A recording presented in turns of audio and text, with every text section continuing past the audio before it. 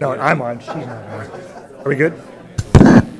We're going to go ahead and get the meeting started.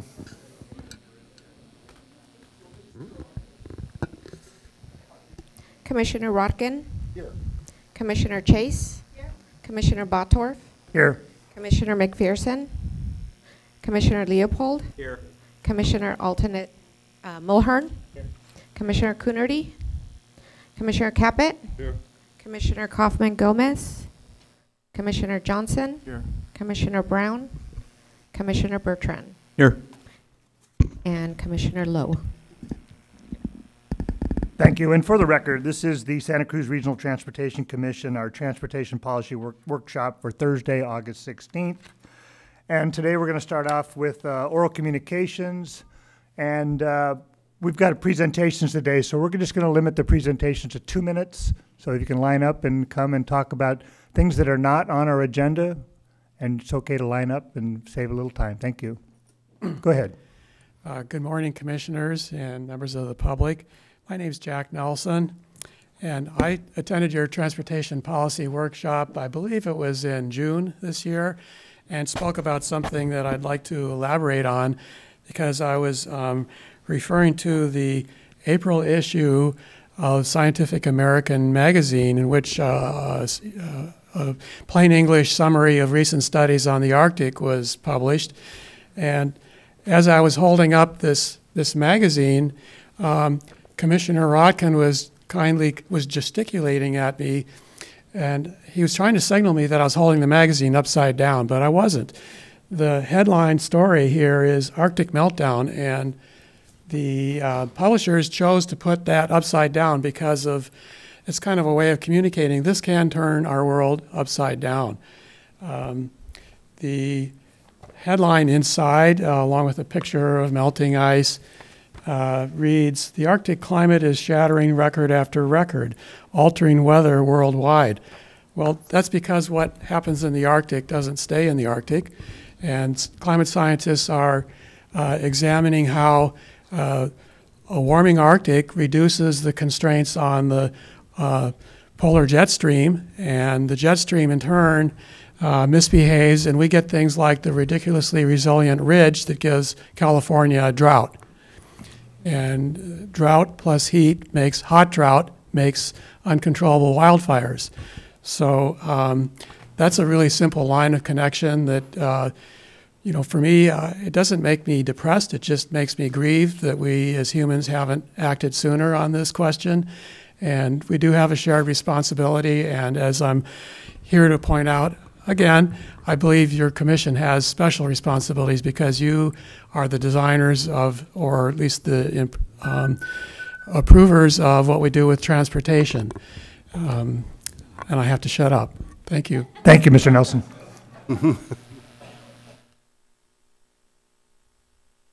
Good morning, commissioners. Gail McNulty, Santa Cruz County Greenway. I just would like to take this opportunity to, first of all, reiterate and maybe update all of you on Greenway's current priorities, and then speak a little bit to the wonderful series that we have going on here. So Greenway supports continuing freight rail service in Watsonville. We want to be clear on that. However, we do not want commuting options along the corridor to be lost as a result. We want to preserve future transit options along the corridor while exploring how current transit innovations, like the small electric minibuses currently being tested around the Bay Area, might coexist with bicycles and e-bikes on the corridor. Bike commuters, children, tourists, all need this safe new route, and we should be exploring how to make it as effective as possible for as many people as possible. The popularity of the new jump bikes in Santa Cruz offers some idea of just how popular this new safe route will be. It's very nice that we are back here in Watsonville for the third RTC meeting in a row, and it's again wonderful to see the speaker series continuing. I have a few takeaways that we have found from the speakers so far. For instance, Jarrett Walker, of course, talked about transportation options, how they equal freedom and opportunity. Farhad Mansaran pointed out that SMART is comfortable, However, it does not seem to be a very equitable solution since it's a small part of their population that's benefiting from it, and it has not helped at all with Highway 1 gridlock. Kirk Triplett, in the short time he was allotted at the last meeting, pointed out that if we remove the rails north of Watsonville, as Kirkland did, our community could benefit from a trail while our transit conversation continues. Thank you so much. Thank you.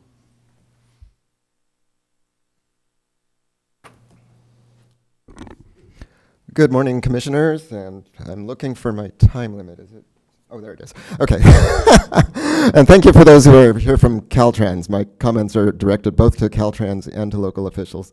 I follow personal rapid transit very closely, and in particular, suspended PRT, where you would have pod cars suspended from a monorail guideway. You may think this technology is pie in the sky, but it's getting a little more real with each passing month. There's at least 5 companies working on different versions of suspended monorail PRT. One is Skytran, based in Mountain View and also in Israel. They're designing a maglev system that could go up to 200 miles an hour. This means it could replace California high-speed rail, providing better service to more locations at a small fraction of the cost of high-speed rail. Another is Futran, F-U-T-R-A-N. Our own local Ron Swenson is deeply involved traveling back and forth to South Africa, building their prototype system. They expect to have a prototype that people can actually ride within a year from today. And they expect to provide actual passenger service by 2020. If you know the local Swenson family, they're very successful at building things. It's a very well-designed system, and I expect they will be successful.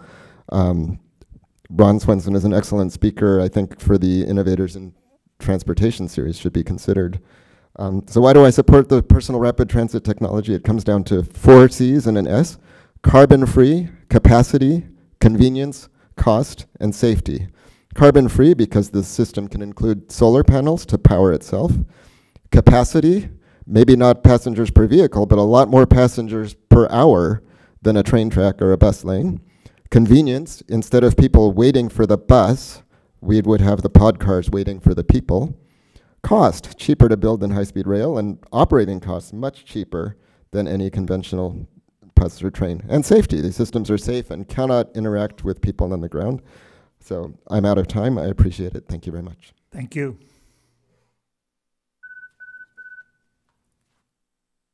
Good morning, Commissioners. Morning. Michael Saint, Campaign for Sustainable Transportation. I'd like to go back to August 2nd RTC meeting where we had agenda item 18, which was entitled California Hits Its Climate Goal Early, but its largest source of pollution keeps rising. And if we all don't know which that is, that's transportation. Basically, the reason we hit our goal was electricity's generation has plummeted due to Monterey Bay community power, renewables, less coal, et cetera, et cetera. The problem is transportation pollution is rising from 2013 to 2016. Car and truck pollution has risen 8 million tons. The reason for this, which some of this was pretty surprising to me, low gas prices. I'm thinking we as a society have grown accustomed to $4 a gallon gas, growing economy, which is a good thing. Consumers' preference for roomier, less efficient vehicles. That is a change in people's thoughts about transportation, which is hard to change. Also, slower adoption of EVs. These factors are wiping out gains from states' emission-cutting regulations. Transportation pollution is nearly double the next highest polluter, which is industry. In summary, to reach our 2030 emission goals, we have to double greenhouse gas reductions. The recommendations are cleaner electrical grid, which I mentioned earlier. Monterey Bay Community Power has done this for us. A rapid shift to zero emission vehicles powered by that grid. And I'd like to add one of my own personal ones, no projects that give single occupancy vehicles more incentive to be used as the primary source of trips. EVs will not solve the congestion problem we have on Highway 1. I believe this RTC has a responsibility to get people out of their cars and to meet California's greenhouse gas emission standards, helping to cut transportation emissions and vehicle miles traveled. Thank you. Thank you, Mr. Saint.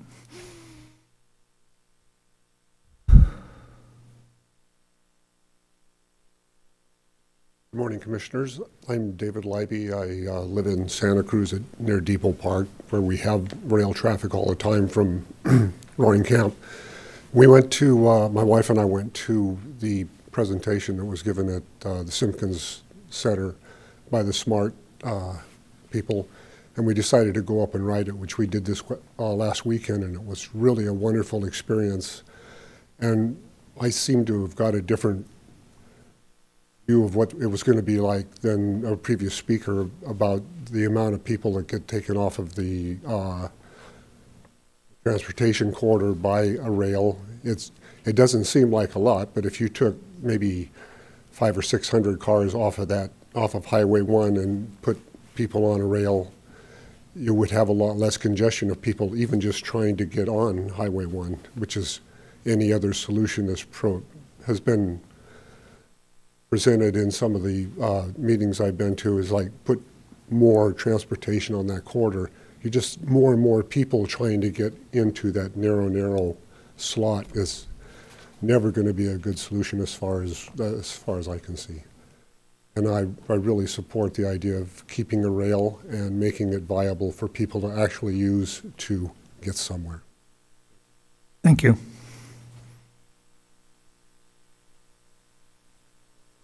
Good morning, Commissioners. My name is Nick Belich. I'm a Watsonville resident. I'm going to talk about the little initiative that could. So there's a children's story about a little train that could, where the little train has to haul up a big hill, and it says, I think I can, I think I can.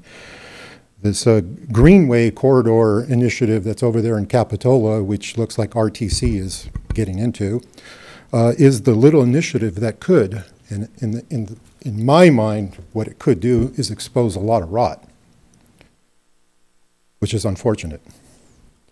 Citizen initiatives, most of the time, government bodies and elected officials hate citizen initiatives. They do a lot of tricks against them. Not always. Sometimes they'll do it where they'll order a study. City of Capitola did. They use funny wording on a ballot question, which goes before the voters. City of Capitola did. They file a lawsuit. City of Capitola did. Only one left really is the big one, is to use taxpayer dollars for informational purposes to try to sway the voters.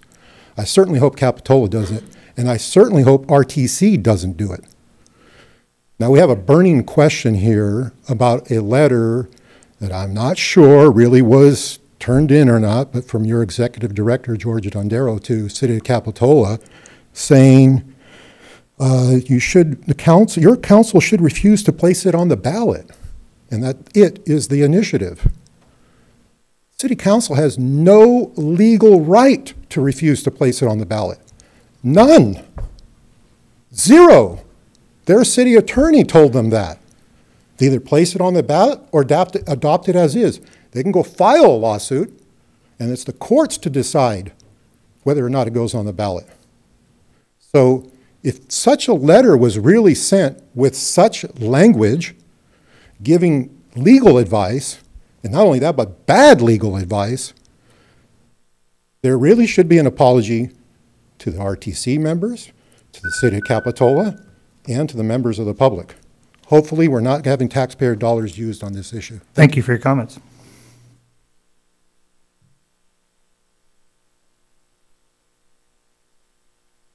Good morning, Commissioners. Steve Trujillo, candidate for City Council, Watsonville 7th District. I'm in my rounds of the district talking to voters at their door.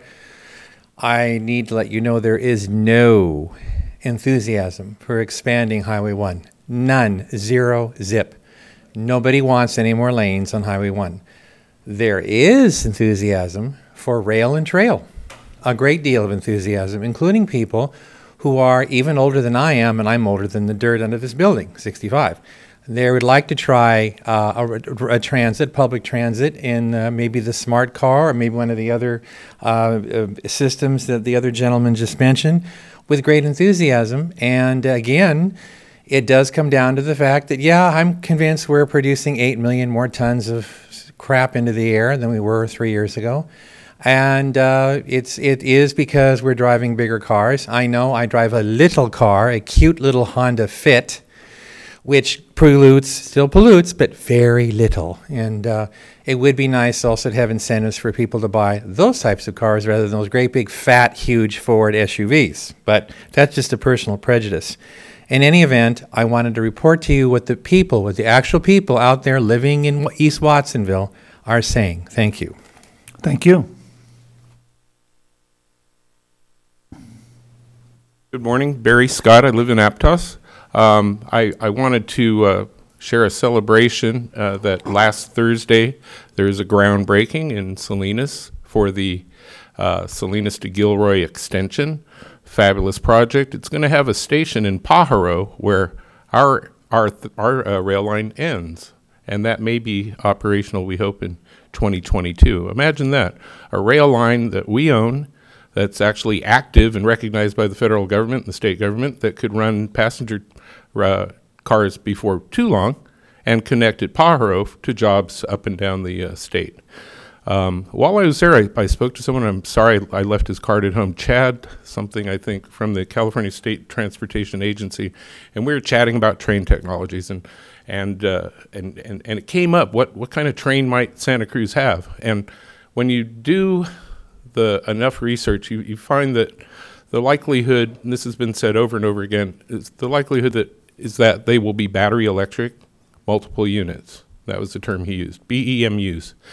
And for the presentation that we enjoyed last week about the SMART train, I want everyone to understand that the SMART train is a huge vehicle. It's a different train than was looked at in our study. Our 2015 study identified a light diesel multiple unit that had much lower floors, much smaller physically the rail vehicles, and was a lighter vehicle. By the time we actually deploy anything, the chances are that it'll be like a Tesla. A very light, battery electric, powered by Monterey Bay Community Power renewable energy. Thank you. Thank you. Good morning. My name is Peter Stanger. I just cycled in here. I want to congratulate everybody else on the commission here, everybody else that's in the audience that cycled or took mass transit, the metro to get here. You were part of the solution, not part of the problem. For the rest of you, well, I guess that puts you on the other side. I wanted to thank you for the speaker series again. I thought it was really illuminating. It helped me define what I feel is necessary for Santa Cruz County and for South County residents. As a long-time 45-year South County resident, I know that I need transit as well as a bicycle route that's safe for everyone to use. And I would like to encourage you to stand behind those two principles, transit and also transportation for safe bicycles, and not endorse any one means like a train or anything else at this moment, and keep your minds open, please. Also, I'm a little bit concerned about how much of the funding goes to or not to infrastructure, especially here in South County. While North County is working on Segment 7, while North County is devising the bridge over the San Lorenzo River, while North County got the Yacht Harbor and Twin Lakes improvements, here in South County, I still have to pedal along Beach Street at 40 miles an hour traffic with no bike lane, and I just don't see the wisdom in that. Thank you for your time. Thank you. Good morning, Commissioners. Lowell Hurst. Bam. Thank you. You know, that's a reaction I get going door to door sometimes, too. We knew you'd like that. Thank you. As the alternate, I'm required to think in alternate terms sometimes. And nobody's brought up the traffic report yet. So let's get the traffic report out. It's bad. It's bad going north. It's bad coming south. It's bad from Moss Landing and Monterey. Yesterday I was at the airboard on Silver Cloud in Monterey. And coming back from that, I'm looking at the air being from the air board, and I see this big cloud of dust. And sure enough, somebody's doing an alternative move on the road. That section of road between Salinas Road and Moss Landing there's a little wider shoulder. So there's a produce truck and a whole string of cars, and somebody moves over into the shoulder and passes the line of cars and the produce truck. Great big cloud of dust. Well, monkey see, monkey do. Somebody else pulls out there, and this guy's got a big four-wheel drive, and it's bouncing up and down, and stuff's starting to fly out of his bed, and the dust cloud is getting bigger and bigger. But the truck driver, he gave him a little bit of room, and so he moved over there too. And so that gave me the conclusion that four-wheel drive on the shoulder is probably the new modus operandi, at least in North Monterey County. Thank you. Thank you, Mayor Hurst. Okay, we're going to go ahead and close the public comment period. Before I move on, any commissioner comments at this time? Commissioner Bertrand. Yeah, thanks to George and the RTC staff for putting this speaker series on. Certainly helps us expand our vision of possible solutions. Thank you. So with the put off of or postponement of the investment study, I'm a little concerned about a couple of things, and that is our available time to completely digest this report. It's going to be a complicated report that's going to influence this area, Santa Cruz County, and beyond for many years to come. So I'd like to propose that on the next agenda item for the RTC, that we consider a side commission of members on this commission here to do a deep dive into that study and report back to the commission itself. Obviously, this wouldn't be a recommendation, but it would be commissioners here who would take the time out of their normal schedule and really dig deep into that report, try to understand all the details. And I know some of us have that time, and so those are the people that be on that commission. They would self-volunteer, so that we get an idea from commissioners beforehand some of the aspects that may not be visible in the executive report. Thanks. Thank you for that. Mr. Chair, let me just say that I've talked with Mr. Dondero. We will have an item on the September 6th agenda that talks about what our timeline is, that we can all see what's going on. The idea is to get this report out and give people time to take a look at it, and we should all do a deep dive. This is an important document for the commission and the choices it's going to make at the end of it. Thank you for that. Okay, I don't really want to discuss at this point, but we will have that item on the agenda in September, and we can get further into that discussion at that point, and all commissioners come prepared to weigh in on that at that point. Thank you. Thank you. Are there any additions or deletions to the agenda today? No. Okay, thank you. So that takes us on to the regular agenda, and today we continue our transportation series. So, Mr. Dondero, I'll let you take over and introduce the first speaker. Yes, thank you, Mr. Chair. So it's a great pleasure to continue our series. We've been getting lots of positive feedback, both from commissioners and from the public on this series. And today we're very pleased to have Kyle Gradinger, who's the Division Chief of Caltrans Division of Rail and Mass Transit, to sort of follow up on a presentation that he gave to you last fall on the state rail plan. Kyle did a great job of covering the state rail plan when he was here. I think it was October last year. But a lot of questions came out of that, and I've had some conversations with him, and I said, you know, it would be great if we could pull out some of the details of what the state rail plan means for the state of California and how that connects or could connect or affect your future decisions on this commission. And so he said, yeah, that would be a good thing to do. And there were some other things that sort of tied into the overall perspective of the rail plan. There's been a lot of questions about evolving technology in the rail industry, which there seems to be a very little knowledge about that, and particularly about the funding that's available now for rail programs in the state. So I did speak with Kyle yesterday, and he does walk his talk. He was riding the Capital Corridor train from Sacramento to get here, and then he rode the bus, the 17 Express to Santa Cruz, and then another bus here to Watsonville. So he's also an avid cyclist, but he is a great believer in better public transportation for everybody. And I think he comes with some great experience and ideas to share. So, Kyle, the floor is yours. Welcome. Thank you. Thank you, George. Thank you, commissioners. Thank you very much for the opportunity to return and speak again. Someday I'll get the memo and I'll dress down for Santa Cruz. It's very nice here. I can't help myself. Well, I would thank you for the introduction, George. I would mention that there was actually a fourth mode I took yesterday. I began my trip. I left my house on my bike with my wife and 2 young kids, and they decided since Dad was going out of town for a few days, they would hop on the bike with Mom, and we would go tour the mural arts program that's going on in Sacramento, take a look at a few murals, and then I would head to the train station. So bike to the train to San Jose, and then fantastic service on Santa Cruz Metro, the Route 17, and then the 69W last night, and then a nice walk down Main Street here in Watsonville, and here I am. It works.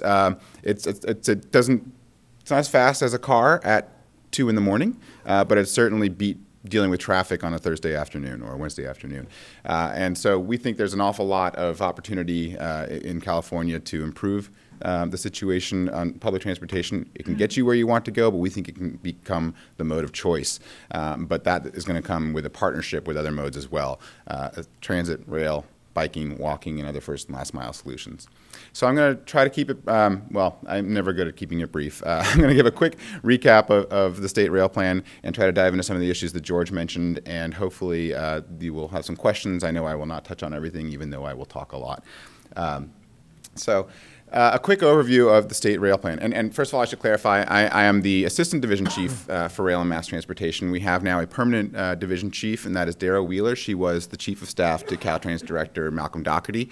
And I think that is a fantastic symbol of the importance that Caltrans is giving to rail and mass transportation now, that they have given us one of the best and brightest, and someone who was very critical in helping Malcolm Doherty do his job over the last several years at Caltrans. And I really enjoy working with her, and she shares in the vision that we have and that Deputy Secretary Chad Edison at California State Transportation Agency has.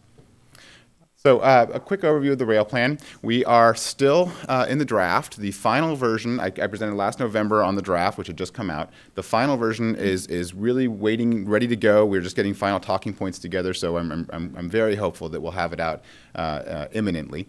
Not a whole lot has changed since then. Some of the details, the high-speed rail business plan came out early June, so we wanted to make sure that we were lining up nicely with what High-Speed Rail Authority is working on as well, and then some specifics about projects that have been evolving since the draft was released in November of last year. So what we're looking at is a 20-year vision or 22-year vision for rail in the state of California. We are going in a different direction than traditional state rail plans had gone in the past. They were very much an inventory of what rail lines are out there and maybe 1 or 2 projects. California, under the leadership of the State Transportation Agency, has taken a whole new approach and really grabbed the bull by the horns and said, rail can solve a lot of the problems that we have in the state, and we want to really support it. So we are taking a vision now that looks at an integrated statewide network of passenger rail, intercity and commuter, high-speed rail, integrated express buses to the regions of the state where rail does not make sense, and as I mentioned, the other contributing first and last mile modes, walking, biking, jump bikes, Lyft, Uber, all the solutions. We want to have them all work together more closely. On the rail side and with the integrated express bus, what we're looking at is coordinated schedules, the idea of a regular pulsed service, repeating timetables. Every hour or every 30 minutes or more in major metropolitan areas, you will have a train running on a line. If you live in Aptos or if you live in Fresno, you know that if you show up at your local station at that time, 33 minutes past the hour or 3 minutes past the hour, there will be a train in the direction you'd like to go. And then down the road, that train meets with other services to connect you to the rest of the state at pulse hubs where the trains come into the station around the same point in time, transfers are quick, and you move on. And additionally, we really wanted to apply a customer focus to the vision in the state rail plan. This isn't about building projects. This is about providing a service that we want people to use. So we're really focusing on seamless first and last mile access. We're looking at integrated ticketing.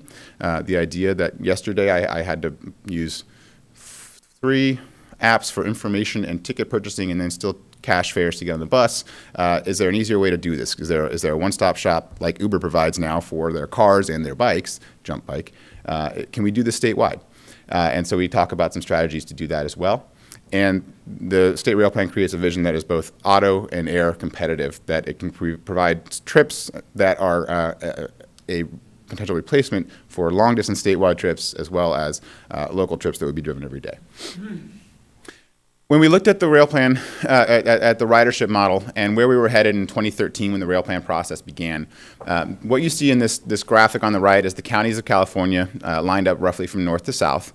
You see the Bay Area, San Francisco, and the Caltrain corridor there in the middle, and then Metrolink and Los Angeles services in the south. What we saw was a vision of just sort of incremental growth and the link between Northern California and Southern California by the 2013 state, and by 2040 in a business as usual scenario. We finally got 500 passengers a day, which is enough people to show a line on the map connecting the two San Francisco and Los Angeles regions. There is continued growth on the rail side, but we realize that there's a market potential for networked services, and we've been planning things corridor by corridor, not thinking about the entire system. And when we put it together and put together a network where we have those timed schedules and the services that are able to take you from A to B and then from B onto C, D, and E, and provide real options and real connections, that network can create far greater growth. And this is what the ridership looks like under the network vision that we modeled during the rail plan process. We go from about 120,000 trips a day on commuter and intercity rail, so that's San Joaquin's, Capital Corridors, Caltrain. It doesn't include Metrolink, BART, or light rail systems. But if you look at just commuter and intercity rail, that ridership grows from about 120,000 trips per day to 1.3 million trips per day. We are also looking at opportunities to drive down the cost for rail. If you look at rail around the world, the U.S. is traditionally a very high-price market, high-cost market, especially on the passenger rail side. The freights do a fantastic job moving goods, moving a ton of freight. But on the passenger side, we've been faced with very high operating costs. And we think that with changing federal rules and with opportunities to look at other approaches to delivering service and maintenance and things like that, and by just operating a more efficient timetable and network, we can drive down the costs to operate rail significantly. The cost per train mile, we think we can, what it costs to carry one train 1 mile, crews, fuel, equipment, we think we can reduce down to by about 45%. Global international standards are around $20 per train mile. We think we can get it down from our 65 to the high 30s. And the cost per seat mile, we can drive down even farther. As the system grows, as the trains become more full, the cost of adding an additional rider is minimal.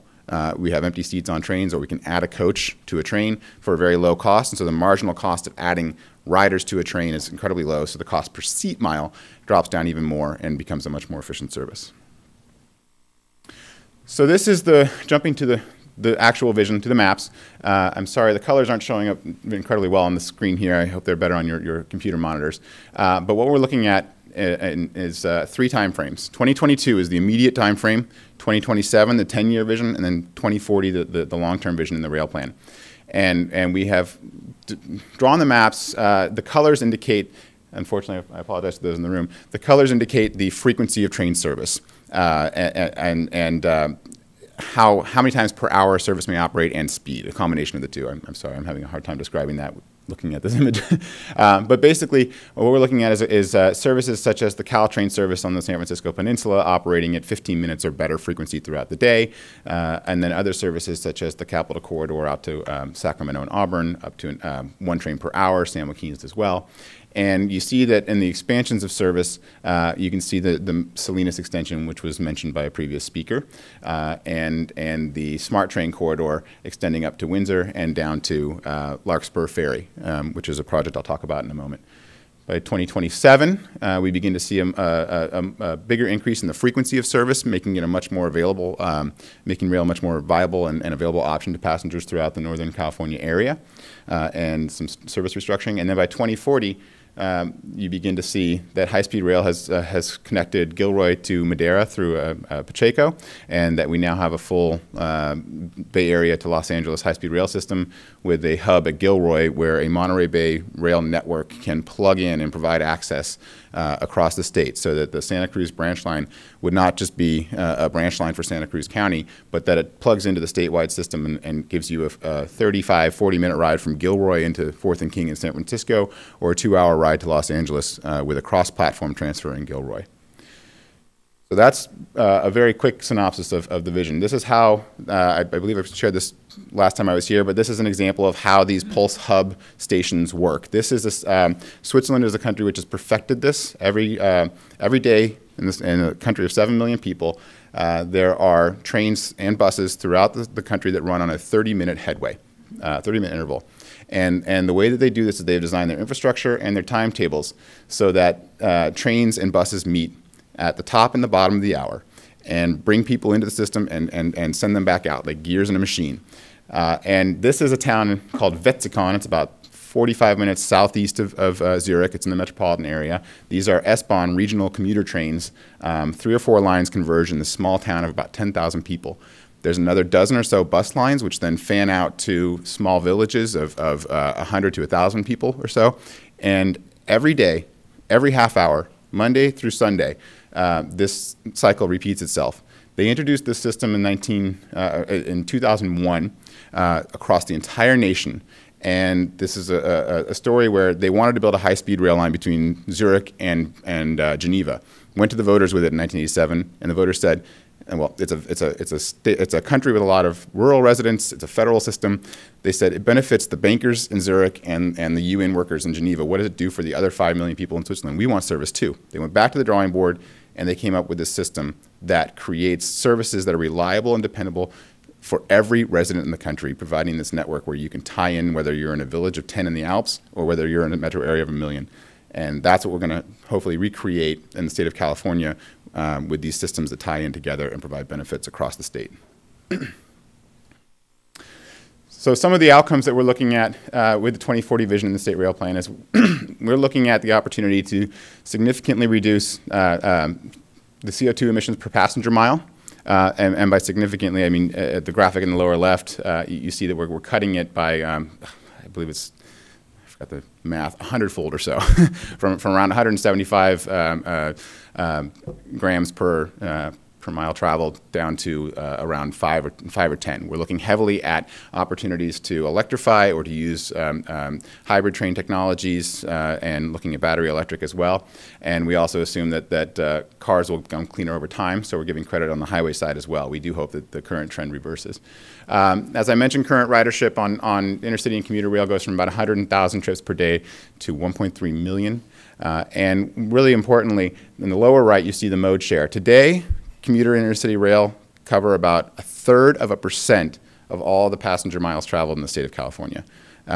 That's not much in the big universe of things. It does mean that 1/3% of the miles traveled are people who are enjoying the ride, getting to check the newspaper and do things and be productive on the way and not dealing with traffic congestion. But we think we can grow that to almost 7% statewide of all passenger miles traveled on the rail mode. In metropolitan areas where congestion is heavy, we think that this rail network, which is going to combine long-distance intercity services as well as improved commuter and regional services, that share on rail can go far more, perhaps in the 15 or 20% of all passenger miles traveled range. And that's where we really get this dent in greenhouse gas emissions. So I mentioned the 3 time frames, and these are just a couple of Northern California highlights of what we're looking at in 2022, and I'll talk about 27 and 2040 in a moment. But by 2022, these are funded and committed improvements that are also now enhanced by funding provided through Senate Bill 1. So one is Caltrain electrification. That project is on track for a 2022 operation. These are projects that will happen by or before 2022. We'll be expanding service on the Smart Line in Sonoma and Marin County to the Larkspur Ferry, and we'll be expanding the service now down to Tampsey with 2 trains, to Salinas with 2 trains a day with Tampsey. We're increasing service in the Sacramento to Stockton corridor, and the ACE Rail commuter service will be extending from Stockton down to Ceres and Merced. And we're looking at those early efforts to think about an integrated ticketing, integrated travel planning system to make it easier for the user and also to reduce the costs that transit agencies and rail operators have to actually collect revenue and provide a ticket to passengers. By the 2027 timeframe, what we're looking at is high-speed rail having its two initial segments open, the Central Valley segment and the San Francisco to Gilroy segment. We continue at that point in time, we'll be working to integrate regional and intercity rail with high-speed rail so that we can extend the work that's being done in the Central Valley from Merced or Modesto. We'll have improved service from there up to Sacramento. We'll also look at opportunities for this region to tie in to high-speed rail at Gilroy. And by that point in time, we hope to have full implementation of a statewide integrated ticketing effort that the high-speed rail operator can come in and use. By 2040, we'll have, again, by 2040, we'll have high-speed rail operating from San Francisco all the way to Anaheim. We'll have connections up to Sacramento and phase 2 connections to the Inland Empire and down to San Diego. We're also looking at the opportunity for a new Trans-Bay crossing. Whether that is a BART-only tube or whether that is a BART and conventional rail tube, that could provide opportunities for one-seat rides between Sacramento, downtown San Francisco, and San Jose, and really become an artery in Northern California. And we're looking at new regional networks feeding into the system. So a completed Monterey Bay regional rail network in the Central Valley. We're looking at connections across the valley, Lemoore, Hanford, tying into high-speed rail, and North Bay, SMART tying into the Capital Corridor at Sassoon City. So I want to try to get into a few more of the details that we didn't have in November. So when we look at rail funding in the state, we have three primary sources. We have the California Climate Investments, which is the cap and trade, or the GGRF funds. Those funds have steadied. I arrived in California about 1.5 years ago, and at that time we were getting some poor auction results. But immediately after I arrived, the legislature approved the new 2030 targets for greenhouse gas emission reductions, and that has affected the market. And cap and trade auctions have been very successful since that point in time. So we provided certainty into the market, and we're getting a lot of money back out of those auctions now. The public transportation account tied to the Transportation Development Act of the early 1970s. That is traditionally the bread and butter for our rail operating and capital dollars in the state. We have about $130 million a year that we provide to Amtrak services, and additional PTA money is used to fund minor capital improvements on that rail system. Whatever we don't use goes back into the STIP, and then we try to identify rail and transit projects out of that shared pool with highway. And then since last year, we now have SB1 revenues. The SB1 revenues that are funding rail and transit to the tune of about $750 million per year in California are primarily the diesel excise tax and the vehicle license fee. So those dollars are coming primarily from trucking companies and from this vehicle license fee, where if you have a 20-year-old cheap automobile, you're not paying a very much larger increase in your vehicle license fee. But if you are just buying an $80,000 Mercedes, your vehicle license fee is more than my $20,000 Subaru. And so we feel a very fair licensing approach, and that's where a lot of the money for rail and transit improvements is coming from. So as I mentioned, that totals up to about $750 million a year for rail and transit, capital and operating support in California, which is a significant funding source. And I came from the Federal Railroad Administration, where we had spent $11 or $12 billion in federal stimulus funds after 2009. And the amount of money and the self-help that California is giving itself now is greater than the federal government gave in the last decade or so. And so it's really a pleasure to be working here and have the opportunity and the support of legislature to spend the money in the areas where I believe the money needs to be spent. So with those funding sources, we have a number of capital programs that are funded. The largest of which is the Transit and Intercity Rail Capital Program. I'll go into that in a little more detail in a moment. State Rail Assistance is a small additional operating fund for the intercity operators as well as the commuter rail operators in the state. We also have the STIP, where we continue to look for capital improvement projects. the PTA. I'm sorry, that's a source, not a program. And then under SB1, there's 3 new programs that were created for which rail and transit are competitive. The Solutions for Congested Corridor program looks to identify opportunities for multimodal investments in corridors. The Trade Corridor Enhancement Program can apply to rail, especially in areas where freight improvements could also benefit passenger rail, and Sustainable Communities Planning grants. So the Transit Intercity Rail Capital Program, I think of this as sort of the stimulus for rail in California. It is a program that was created to provide competitive grants for transformative capital investments that will improve the statewide network of rail and transit and reduce greenhouse gas emissions. Its primary goals are to, as I mentioned, reduce those greenhouse gas emissions and increase transit and rail ridership. We also want to improve network integration, create that statewide cohesive network, and improve transit safety. We also have secondary objectives to provide benefits to DACs, or disadvantaged communities, and provide geographic equity in the program. And we also want to provide benefits to freight movement.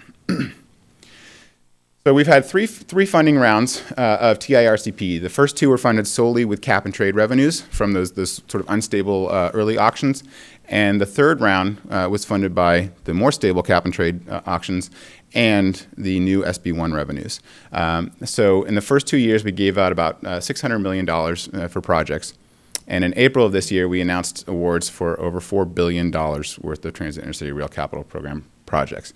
$2.7 billion is for projects in the first years, 1 through 5 of the program. We also have the ability to write a letter of no prejudice and fund longer-term projects in the 6 to 10-year time frame, the way that the federal government does with their full funding grant agreements. And so that way we were able to forecast revenues from greenhouse gas and SB1 and provide awards for over $4 billion worth of projects.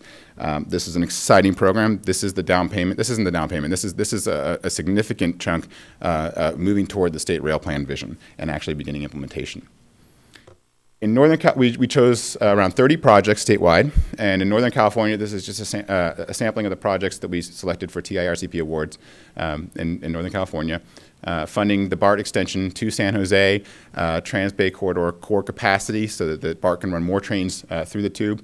We funded additional EMUs, which are the new electric double-decker trains that Caltrain will be operating, a 101 express bus pilot with Samtrans, electric buses. Every single agency that came in for buses, we worked with the Air Resources Board, and we said, congratulations, you won an award, but your diesel bus will now be an electric bus. So we're working with them now to roll out infrastructure deployment on the electric side. And that's going to be a big thing to tackle, but we're all going to be better for it if we figure this out and roll it out. We bought more light rail vehicles for San Francisco Muni. We funded the smart extensions to Larkspur Ferry and Windsor. We've also funded additional research into an east-west branch line, which I'll talk about in a moment. In the San Joaquin Joint Powers Authority, we funded their Valley Rail program to the tune of about $500 million to improve services between the Central Valley communities, Stockton, Modesto, Merced, Fresno, up to Sacramento, which we believe is not only a growing market, but a very strong market statewide. Solano Transportation Authority integrated ZEV, electric express buses in that corridor, where we'll be shifting the Capital Corridor onto a slightly different alignment through the Bay Area, which will shave about 10 minutes off the travel time between Oakland and San Jose. And then many of these awards included what we call a network integration component. It's a little bit of extra money that we've provided to make sure that the investments we're making are tying into the broader network. So that could be things like this integrated ticketing study that we're working on. It can be ensuring that where BART and Caltrain meet, that we have a cross-platform transfer and that the opportunity to transfer is seamless for the user. So I'm going to dive into 3 of the projects that I think are very relevant in Northern California. The first is SMART. They have not had a normal day of operation. I know that I don't want to take any words out of the mouth of Farhad Mansourian, but they began, I believe, 3 or 4 weeks before the tragic fires last year in Santa Rosa. And who knows if their ridership model will ever have a real actual day to be tested upon, because they went straight into emergency operations and providing hospital evacuations, and then residents were displaced and moved north in the county, and now they have a tremendous park and ride demand at the north end that they never foresaw. But they've been resilient, and they provided a very important alternative to travel in the Sonoma-Marin 101 corridor since they started. So we are continuing to help them expand that service down again to the Larkspur Ferry and up to Windsor. And importantly, we really think that there's an opportunity there to connect that north-south spine with an east-west, what they call umbilical cord, to the rest of the world, to tie them into the network so that it's no longer something you have to drive up to Marin County to get to, but that a traveler from Novato who needs to go to Sacramento to do something at the Capitol has an option to avoid traffic in the 37 corridor, the congested corridor on the north side of San Pablo Bay. We think that there's an opportunity there to connect along an old rail line. It won't be a high-speed rail line by any means, but it provides a valid, reliable transportation option to get from Marin and Sonoma counties to Solano and onto Sacramento without having to be stuck in that chronic congestion in that corridor in an area where adding a lane is going to be next to impossible. So that's something we're very excited about supporting as well. The Salinas Rail Extension was mentioned. We had the groundbreaking last week. So that is an opportunity to tie Monterey County into the statewide system, eventually into high-speed rail. Initially, what we're looking at is funding 2 round trips per day, growing to 6 on the existing Union Pacific corridor. We're working with them now to hammer out how that's going to work. And then by the time that the first high-speed rail segment between Gilroy and San Francisco opens, what we're going to be looking at is a cross-platform seamless transfer at Gilroy, where rather than being a train running from a single train running from Salinas into San Francisco, the opportunity then may be a shuttle train to Salinas with Gilroy, cross-platform transfer, and then a much shorter high-speed rail or electrified Caltrain trip up the rest of the corridor. But that plugs Salinas and Monterey County and also Santa Cruz County into that statewide rail network. That's the first time we really plug into that world-class high-speed transportation system. And then the future Monterey Bay network, once high-speed rail goes through the Pacheco Pass and down to LA, will be connected to the rest of the state through that connection at Gilroy. All of a sudden, trips over the hill and into the valley will shrink by half or more. And then a third project, this is actually in Southern California, but I think it's very relevant to what we're talking about here in Santa Cruz, is a project we're funding with San Bernardino CTA. They're doing the Redlands Rail Project, also known as ARROW, to extend from, I believe it's San Bernardino Station to Redlands. It's a short 10-mile or so extension with a few stations, and they tie into the MetroLink commuter rail system at San Bernardino, where you can then head west into Los Angeles Union Station, and they're expanding it to a couple of great old walkable communities in the Redlands area. They purchased 3 of these vehicles. This is a Stadler. It's a Swiss manufacturer that's been incredibly successful in the last 15 years, is constructing a new plant in Salt Lake City, Utah.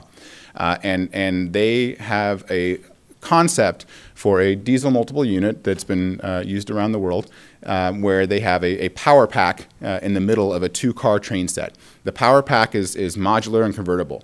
What you see in the upper left is how, if you wanted to have a very strong, beefy, Camaro version of the train, you could have 4 essentially bus engines put into each of the 4 bays in that power pack, providing good acceleration and high maintained top speed. That's the model they've been looking at around the world. But they have been working with clients in the Netherlands, Switzerland, and other countries where they're looking at opportunities to take that power pack and turn it into something much more efficient.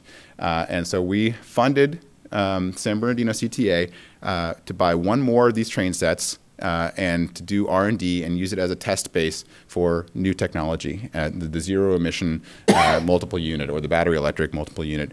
We're looking at battery electric, we're looking at hydrogen, and all of these things are products that Stadler is working with somewhere else in the world with other clients. The Maria Zellerbahn in Austria just contracted with them to do a hydrogen train. They're working with Arriva, a private rail operator in the Netherlands, to use this concept on a train that has an overhead wire pantograph to run on electrified lines, and when it gets to the end of the lines and heads off into the Netherlands of the Netherlands, then it can run on a diesel line with stored battery electric power. These things are either in operation or will be in operation in the next 3 to 5 years. And we're bringing that here to California with San Bernardino. And so as one of the speakers mentioned, by the time we have rail services operating in Santa Cruz County, this will be state-of-the-art and operating technology. Whisper quiet, zero emission, hydrogen, battery electric, not your typical large lumbering diesel locomotive. That will not be the future for short branch lines like Santa Cruz. in order to allow that to happen, traditionally, in the U.S., we've been knocked for our approach to rail vehicle safety. It is a very, it's not that it's not a safe way we've been approaching it, but traditionally we've been saying the idea is to be able to win the match when there's a crash and basically have the largest, safest, heaviest vehicle possible. And that drives down the performance on the operating economic side. It drives down the performance on the environmental efficiency side when you have large pieces of steel moving around just trying to protect themselves during an event. The rest of the world has been switching toward a crash avoidance approach where they use signal systems and technology to avoid crashes and then mitigate when a crash does happen. I'm not going to say when it does happen, they use crash energy management and other approaches to minimize and mitigate the impact of that crash and enhance safety. So the industry has been working for about a decade now on what they're calling alternative compliance, crash energy management, crumple zones, new technologies to ensure the safety of the driver and passengers in a crash in the less likely event that they occur in this crash avoidance world. The FRA has worked with industry, with manufacturers, railroad operators since, like I said, around 2008 or so with the Federal Advisory Commission, and they developed standards that they agreed to in 2011 for crash energy management. About a week before the last presidential election, a notice of proposed rulemaking was published by the FRA, which would basically create a final rule. Then the president came in and said, we're going to slash 2 regulations for every one that we create. I'm not sure how the math works on slashing quantities of regulations. And they've been sitting there trying to noodle on that for a while, but I've spoken with the FRA in the last month or so. And what they've mentioned is that they are going to promise an alternative compliance waiver to any agency that wants to follow those standards, and they do hope that that NPRM can turn into an actual rule in this calendar year. So the path is cleared for this new approach to lighter weight, better performing rail vehicles in the country. Those vehicles will be smaller, lighter, and quieter, and just what manufacturers are doing today is providing a much more comfortable experience. With spacious interiors and large windows, we have 8 or 9 foot tall picture windows on these Stadler vehicles. It's quite an experience to ride in them. The E-BART extension, if you want to go ride a Stadler vehicle, is running in the E-BART. And we're going to be looking at opportunities to provide passenger amenities that make your time more enjoyable on the train. It's already quite enjoyable, but including cafes, bike storage, and providing enhanced ADA accessibility. Not sure if SMART mentioned this, but I thought this was fantastic on their commuter line. The vendor that they went with to provide the coffee and pastries on their train is a local services group that provides jobs for handicapped individuals, and I think it's a nonprofit, and I think it's just a wonderful model. They built the train, built the cafe into it, sought the vendor out later, and decided we've got a great approach to do this. We don't have to go to Aramark or a large corporation. We're going to keep it local, and we're going to give jobs to people who need them. So just wanted to mention that was a great idea, in my opinion. And then right-of-ways. What we're looking at in the country, and I'm getting into the sort of bikes and trains nexus here. With these smaller vehicles, what you see on the left is a photograph of Austin, downtown Austin, Texas, where they've been operating a Stadler vehicle for about 7 or 8 years now. And this is one of the first ones in the country. And on the lower left, you see a 2-way protected bicycle path, and then the rail right-of-way, and a city arterial street just on the other side of those yellow flex posts. This is nothing new. We've been operating in constrained corridors with rail, bike, and cars in spots throughout the country for a very long time. And so I think that this is something that is a provable case. And then you look at SMART, and if you talk to their planner up there, Joanne Parker, she'll tell you she's not building a rail line, she's building a rail and trail. That is their mission and their core goal, and they are doing that in, again, a very small constrained right-of-way, and creating a system that provides options for all users. If you need to get from Healdsburg to Larkspur, you're going to take the train, but if you need to get from Sonoma North or Santa Rosa North to Santa Rosa South, and you'd rather just ride your bike, you've got both options now. And so I think that you have a lot of opportunities to bundle the corridors and provide all the trip options for those who want to take public transit or those who feel like taking a bike ride that day. I think there's certainly ample cases where that happens. And then the lower right is a photograph in the Netherlands where what they're doing now is they're creating snelfietsroute. It's their term for a bicycle expressway, essentially. They're finding linear corridors between villages, 10, 20 miles apart, and creating basically routes where cyclists do not have to yield to crossing traffic, turning the stop signs, et cetera, and building high-quality infrastructure from town to town right along the rail line where you have 125-mile-an-hour electric trains operating next to bicycles, and you can choose which way you want to get around that day. Forgive me for the humor and digressing here. This is a presentation I gave to the California Bicycle Summit last year, and just wanted to kind of joke around about it. Bikes and trains, they go great together. But bikes, what are they good for? Well, they're great for commuting or exploring or recreating or saving the planet or riding to the Capitol Corridor to come to Watsonville. And trains, well, what are they good for? Commuting, exploring, bringing us to recreation, and saving the planet, little things like that as well. So they have a lot in common. But what do we need to improve how they come together? And I think there's a couple of things. I apologize for the animations. A few things. This is not an exhaustive list by any means. And these are my boys getting on the Capitol Corridor train in the upper right. We need a secure and sheltered place to store our bikes. We need to think about, and not just a road bike, not just a 15-pound carbon fiber road bike, but that 60-pound Dutch family bike with 2 seats on it that's a little bit taller than the handlebars on a road bike.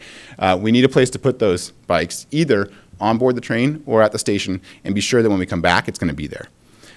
We need improved first and last mile access. We need safe and welcoming infrastructure, 8 to 80 infrastructure. I mean, I say 2 to 90 infrastructure. My boys were on bikes at 6 months, and it's possible, but only when we have that safe infrastructure that makes a parent feel like this is a place where I can ride with my child. Bike sharing, that is something that is growing enormously.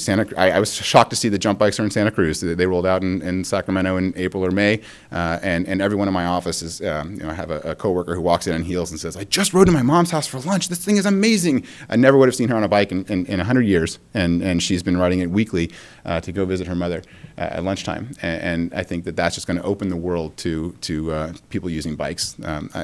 E-bikes, bikes that you can get with a click of a cell phone are really going to transform the way we get around. And then finally, rails with trails. This is not an either-or opposition. It is not a train or a bike. It can be a train and a bike. It can be a train next to a bike path. It can be a bike on a train. It comes together in a million ways. These are all possible. So where can we look for inspiration? And again, the Netherlands is the obvious choice. They have 1.2 million rail trips per day. We're talking about that in 2040 in California with 40 million residents. They do it with 20 million residents today. 40% of the passengers in the Netherlands reach their station by bike every day. Another 15% reach their final destination by bike. Either they're storing their own second bike at the station at the other end, or maybe they're using the railroad-owned bike share system, but they're using an awful lot of bikes. The state rail infrastructure provider manages today 520,000 bike parking spaces, and they're growing that to 600,000 by 2030. These are fantastic facilities. A small town with 1,000 covered bike parking spaces, or you've got a Rotterdam station with a 3-level subterranean ride-in, ride-out bike parking facility so that you can ride your bike, park it, walk up the steps to the train platform. And as I mentioned, they have this nationwide bike sharing system. If we applied those rates of bicycle use, bike-to-train use to California with our 2040 rail ridership goal, we'd have over 715,000 new bike trips to and from rail per day in 2040. And just think what that does to greenhouse gas emissions. And we also have better weather than the Netherlands. But it's not just the Netherlands. We are doing great things here in California. Caltrain's explosive growth has been fueled by bike access. They have serious bike problems on board that they are writing special plans just to address those. The Capitol Corridor has been pulling out all the stops to make sure that biking to the train is an easy decision. They now carry about 11 to 12% of their passengers arriving and departing by bike. That's getting to Dutch standards in a way. SMART's rail and trail concept, I think, is a model for other rail systems in California and nationwide. SB1 is also going to infuse $100 million into the active transportation program across the state every year. Those are opportunities. I think we should begin at rail stations, at the synergy of rail and bike. Bike link lockers and secure parking facilities are rolling out across Northern California, and bike share systems are expanding literally weekly. Every new city I go to, you're going to see those red bikes. This was SMART's very first week of operations, and they were carrying on some days over 200 bikes. And this was the week before they had a normal day. And so moving forward, Looking at Caltrans, we have a strategic management plan has a very ambitious goal. It's a reach goal, stretch goal. Triple, double, double. It's the idea of tripling transit and rail ridership. I'm sorry, tripling biking, doubling transit and rail, and doubling walking trips in the state of California. A reach goal. What they don't have in there is the rail trips themselves. And we're looking at an 11-fold increase. According to Google, the word for 11-fold is non-decouple. So I call it the triple, double, double, non-decouple. If we grow 11-fold on the rail side, that's how we're going to help get transit, walking, and biking to their triple, double, double goals. I think that's something we can latch onto, so just food for thought. We're doing a lot of great, we need to be doing more first mile, last mile planning for bike ped access to rail and transit systems. Support opportunities to share the linear right-of-way that railroads provide and share that with bike and pedestrian paths. Support bike parking needs at stations and define appropriate bicycle accommodation policies. It's not just a couple of U-racks outside the station anymore. It needs to be something that makes people really comfortable leaving their bike at the station. Supporting seamless integration of bike share and public transit fare systems on a regional and even statewide scale, so that today, Uber, I can choose. Do I want an Uber car or do I want a bike share? Hopefully in the future we'll have an app that says, and tie that BART trip in there as well, or the Santa Cruz Metro trip as well. And at Caltrans, we can provide technical assistance and grants for station area plans and creating 8-80 networks throughout the state. A few more examples of these fantastic bike parking garages in the Netherlands. This is a beautiful bridge that they created across a canal in the Netherlands with 125-mile-an-hour trains with a cantilevered bike path off the edge of this steel structure. You see it in the lower left. Stockholm, Sweden in the upper left. Again, a 4-track busy main line with a bike pedestrian path next to it. And in the lower right, we see the steel bridge in Portland, Oregon. A double-deck lift bridge owned by the Union Pacific Railroad carries TriMet light rail vehicles and city traffic on the upper level, carries Amtrak and Union Pacific freight on the lower level. And TriMet said, can we tack on a bike and pedestrian path? You don't ask things like that of Union Pacific Railroad lightly. Again, this is a lift bridge. Balance is incredibly important, especially when you're trying to match up miter joints on train tracks, miter joints on light rail tracks, catenary systems for light rail, and ensure that cars aren't having a bumpy ride over the top. So any rock or pebble you add that creates an imbalance is going to make that bridge fail.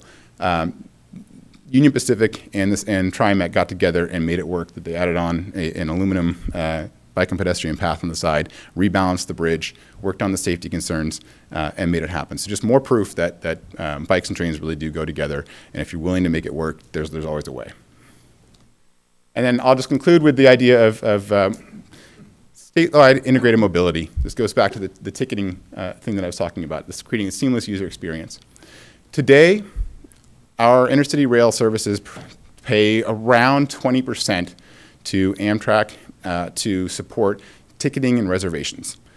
20 cents of every dollar they earn goes back to selling the next ticket.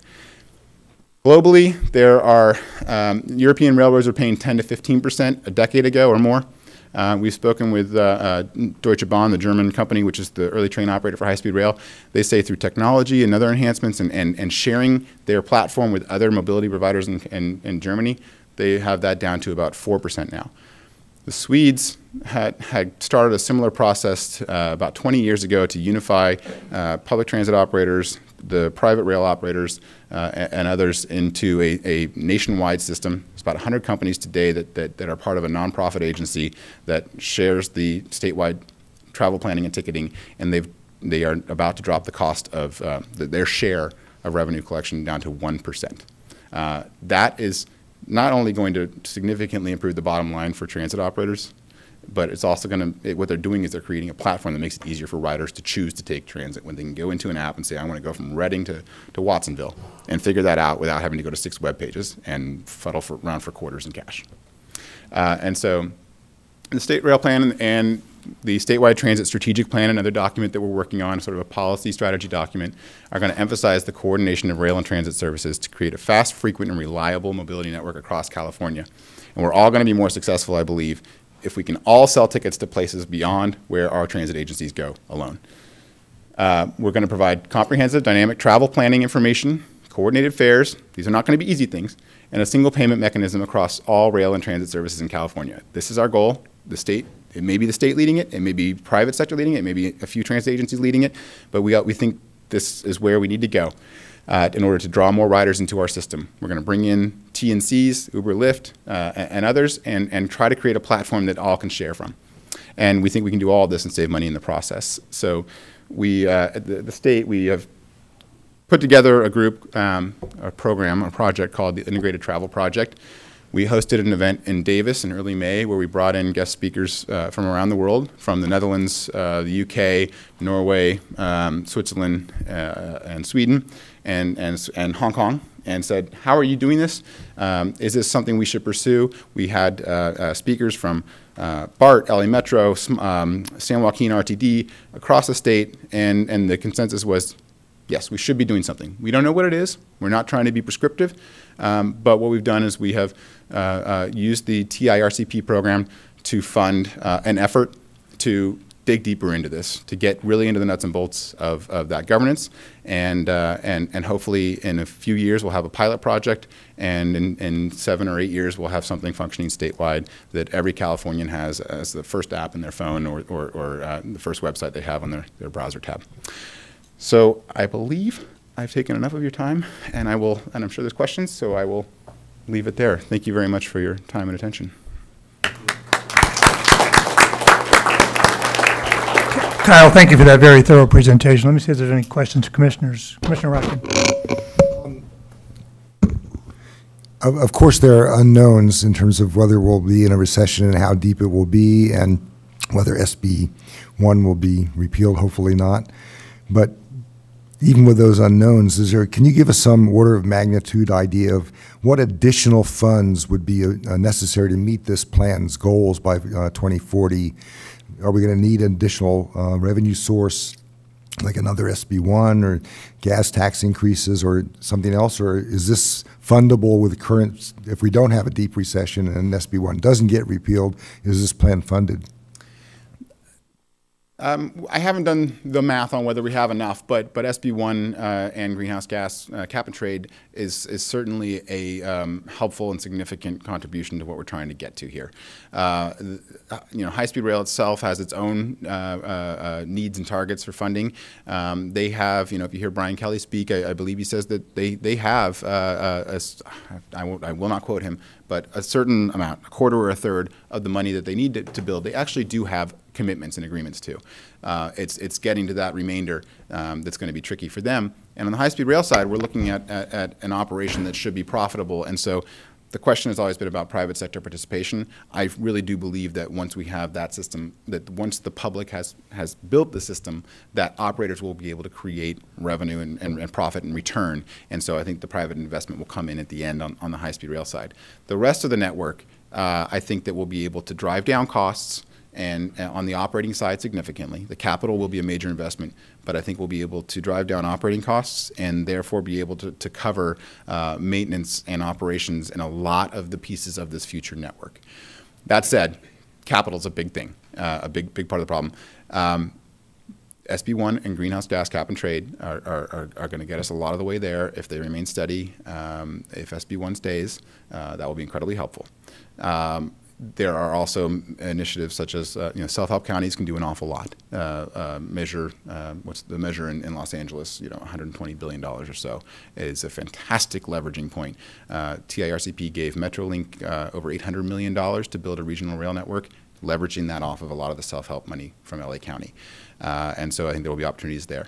The federal government, I'm not going to say that there's ever a trend in the federal government, but this year, a lot of the federal rail money has been shaken loose. They're in a third round of capital funding right now, but that's $300 million to the entire country. And we have, through SB1, $750 million for California alone. But that'll be helpful. And what we've done is we've created, through our own state funding, the opportunity to go in and leverage those federal dollars. The feds like to say, we want to see you leverage our money. Well, it's kind of like California saying, thanks, feds, we're going to leverage our money with you now. So, the calculation of what's needed, what's that difference that's out there, I don't have that number for you, but I think we're really moving well in a way to start getting these initial investments to building this network. I mean, just to follow up, it wouldn't be an argument against it that it's not fully funded at the current moment. That's not my point.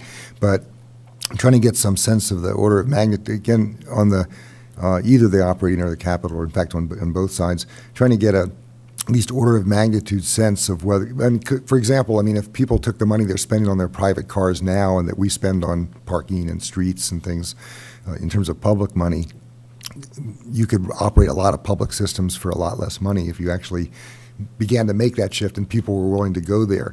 But I'm just trying to get some sense of whether this is only the sort of startup money to make this happen that's available, and we're really going to have to go back and make a major shift in funding sources, or whether the current funding is halfway there or something. Again, when I say order of magnitude, your answer didn't give me a really good sense of that yet. And so maybe you could tell me a little more about what your sense of, realistically, whether we're going to need additional funding sources from the federal government or from California or somewhere to make this, the 2040 plan actually become real. Yeah. I don't want to speak about my pay grade here, but one way to think about it is that if you look at the investment plan in the state rail plan, and I don't have the number off the top of my head, it's over $100 billion for the system. But if you look at that investment by 2040, that total on the rail and transit side is about 3% of total transportation spending that will take place in California by 2040. That's when you a helpful count number, yeah. local, statewide, and private investment in the system. And if you think about it that way, that we can get all of this, we can get go from 1/3% of passenger miles traveled to 7% for 3% of the total transportation spending over the next 22 years. To me, that sounds like a pretty darn good proposition. And so I'm hoping that I think we need to be strong out of the gate. We need to deliver on these early projects. We need to start making improvements so that people begin to see the value of the projects and this seamless integration, so that we are bringing people onto the rail system. If it's not working, if we get out 5-10 years down the road and it's not getting the predicted ridership and revenue and mode shift that we're looking at, it's going to be a very hard sell to get that, the remaining 70% of it built. So I like that number. The 3% of total transportation spending is a pretty good number for those benefits, in my opinion. Thank you. Mr. Caput. Thank you. Yeah, thank you for your presentation. And one concern I have is, in general, is CO2 emissions and how it puts stress on all of our ecosystem and everything, and on us. And how do they measure tons? I probably could look that up, but anyway, you're here, so maybe you have the answer, or somebody has the answer. It says so many tons of CO2 emissions. Is that the actual particles that they're able to somehow calculate that, maybe through a filter, and then how much, if they put it all together, back together? I'm here, so I'll pass the buck. No, but right. That is certainly a question for the Air Resources Board. We work with them when we evaluate the TIRCP applications. It's a tailpipe emission calculation.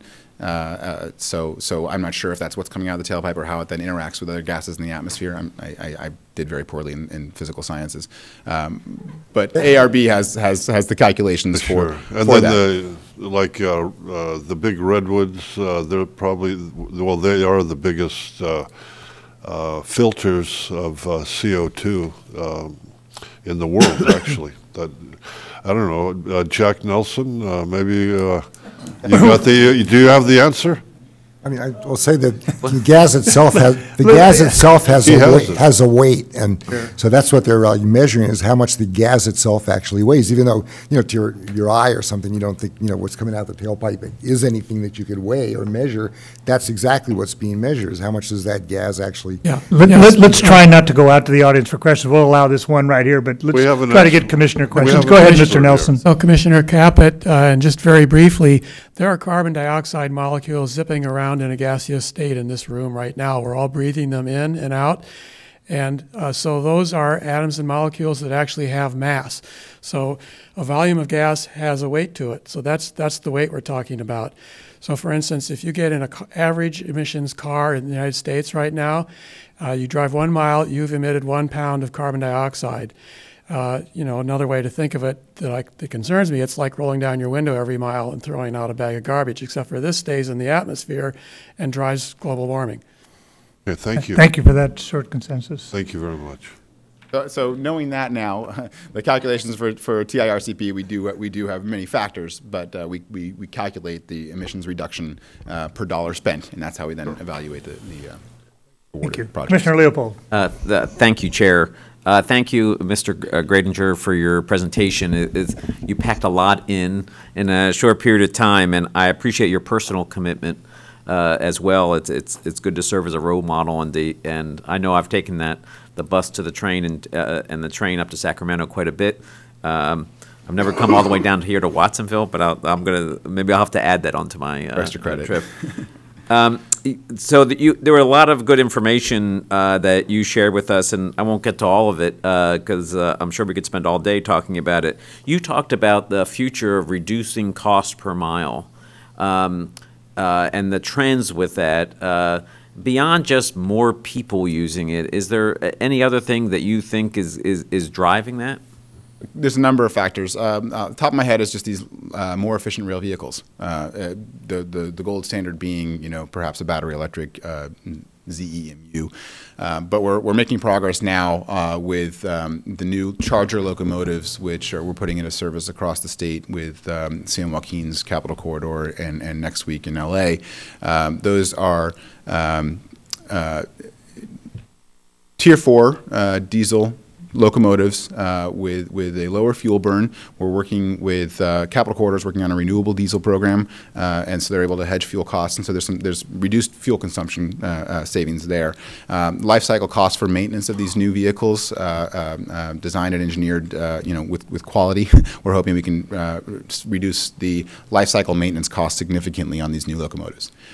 On the operating side, there are a number of things that we can be doing to reduce costs. Traditionally in the United States, the contractor is Amtrak. Amtrak is a great partner. We are also looking at opportunities to find other operators. There are many out there who would like to run these services. That happens a lot on the commuter rail side. Caltrain has a very successful, has been reducing costs and providing great service significantly with a private contractor. Altamont Commuter Express has been doing that as well. So there's opportunities to look at who your contractor is and what your cost to provide that service is. We're also in a situation nationwide with Amtrak where today, again, our intercity operations are provided by Amtrak.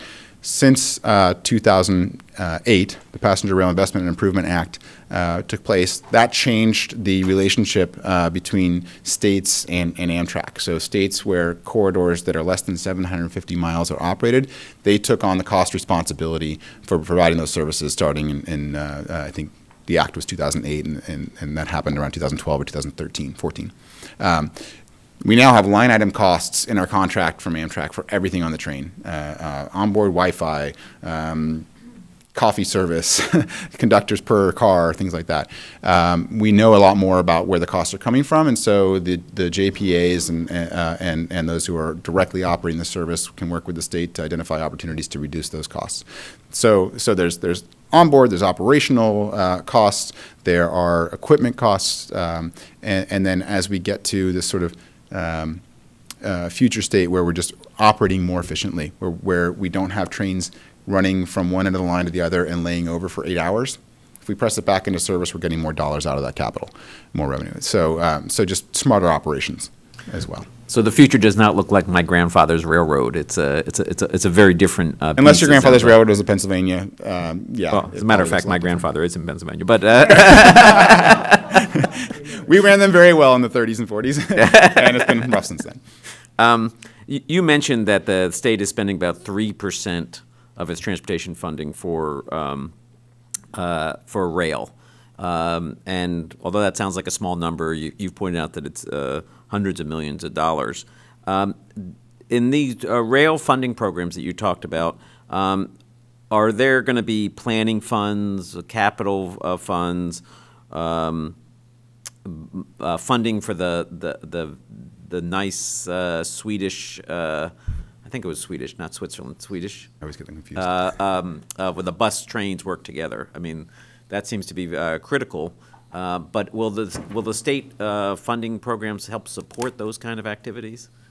Yes. First of all, on the 3% number, that is the projected capital cost for delivering this rail vision, we think that cost is about 3% of all the capital dollars that we spent till 2040. I don't know the number of what percent of the state transportation budget today is going into rail. I don't know if that's less or more than 3%. Just want to clarify that.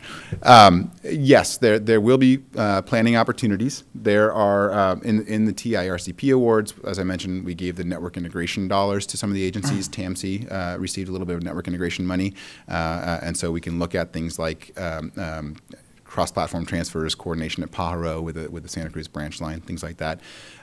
There are other, I believe Santa Clara has a self-help source as well that we can leverage that certainly on planning funding. There are sustainable communities planning grants.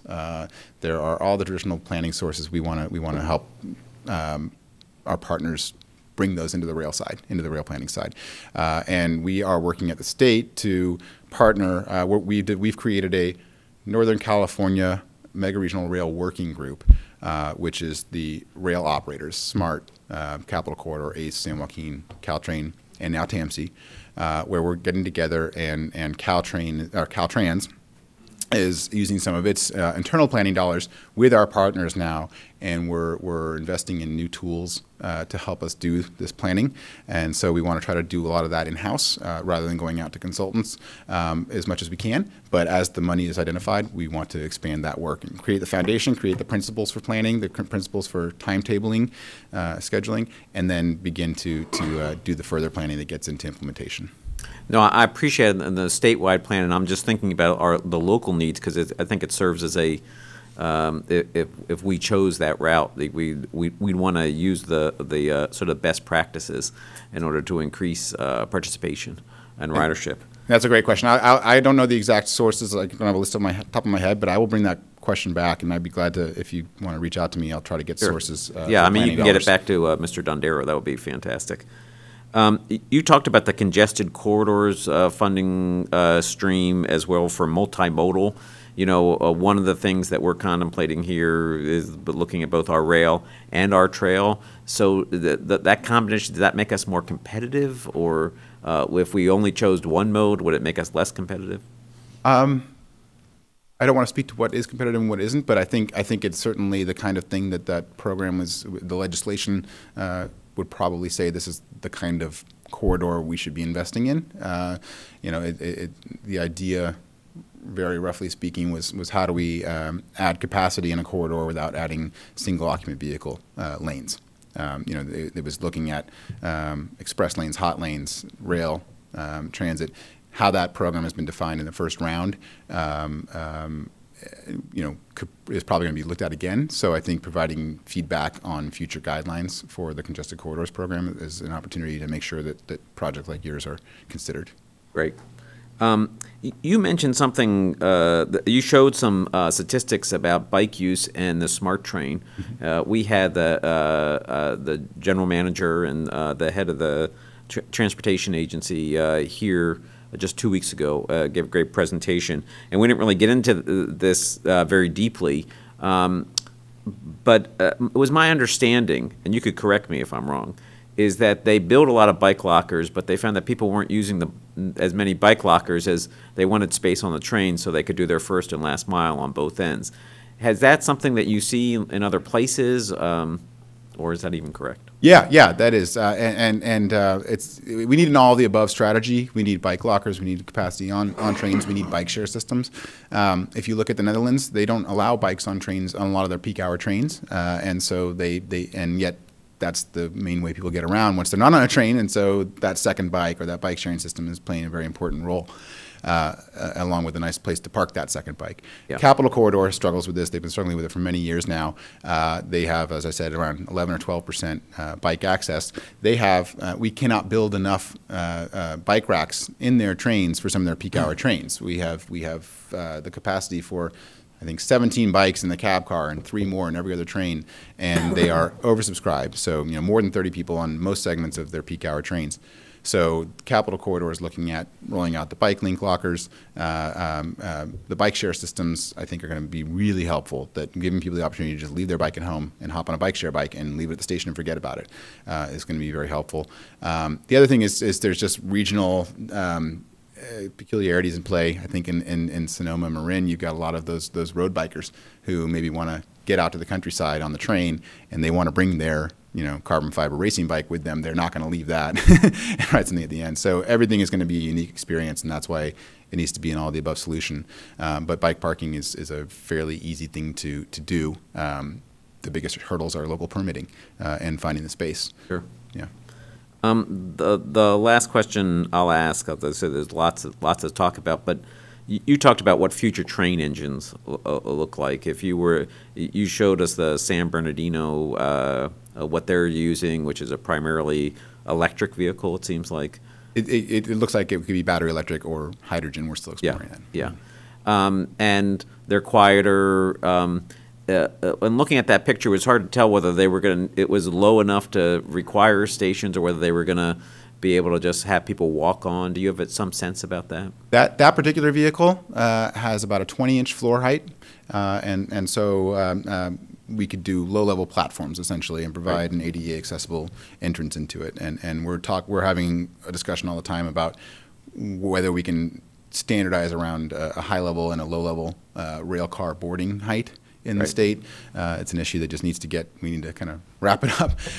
But I think that globally, if you look at where these vehicles are being designed originally is in Europe, where they have a far worse situation in terms of a unifying standard for boarding heights.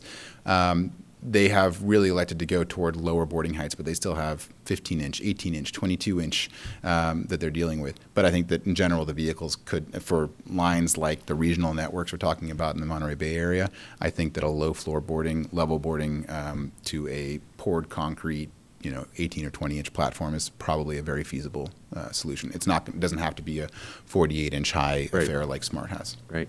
Well, speaking as a transit board member, I know that our staff is working on giving you an option to pay for your 69W trip or your Highway 17 trip on an app. It's not immediate, but the staff is working on it. We recognize that that's how people want to pay for their transit travel. So maybe sometime soon you'll be able to come down here and just use your phone. Thank you. So. And the Wi-Fi on the 17X bus worked really well. So. Excellent. Good to hear. Thank you. Safe store, save data. I'll start at the far end down here, work away. Commissioner Johnson.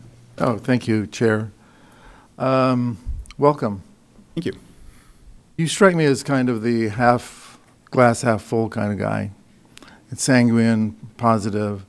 And actually, I think the population of California is that way. I'm proud of the fact that people regularly will tax themselves.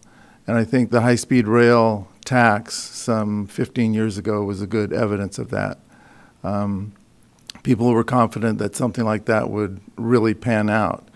But I'm looking at I think yesterday's Orange County Register saying it's time to pull the plug on high-speed rail because of all the problems that you're having, starting with $30 billion promise and now projected possibly to go to $100 billion. So on the one hand, nobody wants to throw cold water on plans like these, but the taxpayers pay attention. And I think we're finding that they're losing a little bit of patience with things like high-speed rail. And you keep referencing that the high-speed rail is part of these plans that we see up here, that things are going to work out. But at the same time, we've seen massive delays, huge cost overruns. And cost overruns aren't just particular for high-speed rail. You find that most rail projects double in terms of the costs that are originally projected. You talk about, rail offers reliability and convenience, but that's not quite true in some ways, okay? You got here, and I'm not bringing it up, but you did say that you got here via rail, bus, and whatever. To get here in a car probably would have taken you 2.5 hours. How long did it take for you to get here, using all those modes. Was it 5 or 6? It was 5, yeah. Yeah, Yep. okay.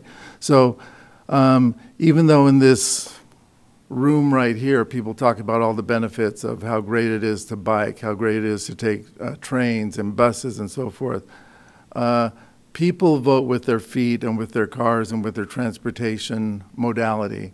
And most people say, it isn't convenient enough for me to change my method of transportation. So I just want to, on the one hand, I think places like BART, Caltrans, I forget the name of the train that goes from, say, in the San Diego corridor, which is filled and does a terrific job. There are plenty of places where transportation with rail works beautifully, and investment to those populated corridors should be really, really expanded. But I notice most of your examples use places like Switzerland, that has 15,000 square miles, not 165,000 like we have in California, with a population density that is 4, 5, 6 times more than we have in California. So on the one hand, your presentation, impressive, I like it. But on the other hand, the taxpayers have a way of evaluating and being critical. And I would caution you just not to throw out things that eventually will fly in the face of what the taxpayers' expectations are and what the deliverables are. I mean, that was your word, the deliverables. Unless we, quote, deliver, then we're going to lose credibility. And high-speed rail, the bullet train, has lost a lot of credibility. But some people are just hanging on tenaciously, and I'm not going to put words in your mouth, but you sound like one of them, that we're going to hold on to this high-speed rail thing when editorial boards, taxpayers, I think even Lieutenant Governor Newsom has kind of backed off, saying, I don't know if I support this, much like he didn't support the Trans-Bay Center that got built. So again, I don't want to throw cold water on, but I think the taxpayers have to be represented, and I'm just throwing that out there. Thank you. No, I appreciate all of that, and you're right. Like I said, we do need to show the benefits of what we're doing, and we need to show that we're changing the dynamic of how we deliver the rail system and what service we deliver, and we have to do that quickly, or we will run out of political capital to do that. And I think one of the things that's interesting is we talk about private investment. Well, I think we're getting to the point now in California where we are having Network Rail from England, SBB, the Swiss rail operator, Deutsche Bahn's consulting group. They are growing their presence in California because I think that they see the opportunity to do what they've done here, and they know that there's a role for them to play. So I think that even if it hasn't happened yet, laying out the vision, saying that this is where we want to go, is attracting the attention of those who have done it. And I think that by combining their expertise and experience with our willingness is our best chance to get it done. It may not happen. It very certainly could not happen. But the alternative is something that, congested roadways that cannot be expanded will only get worse. And so I think the rail plan really focuses on, high-speed rail is the spine that will tie together a lot of the benefits, but the state rail plan really looks at these regional networks that are going to help people every day. And I think that is something that we have to invest in, or we will hit a wall. I mean, we've hit the wall in congestion. But I agree, it's not a guarantee.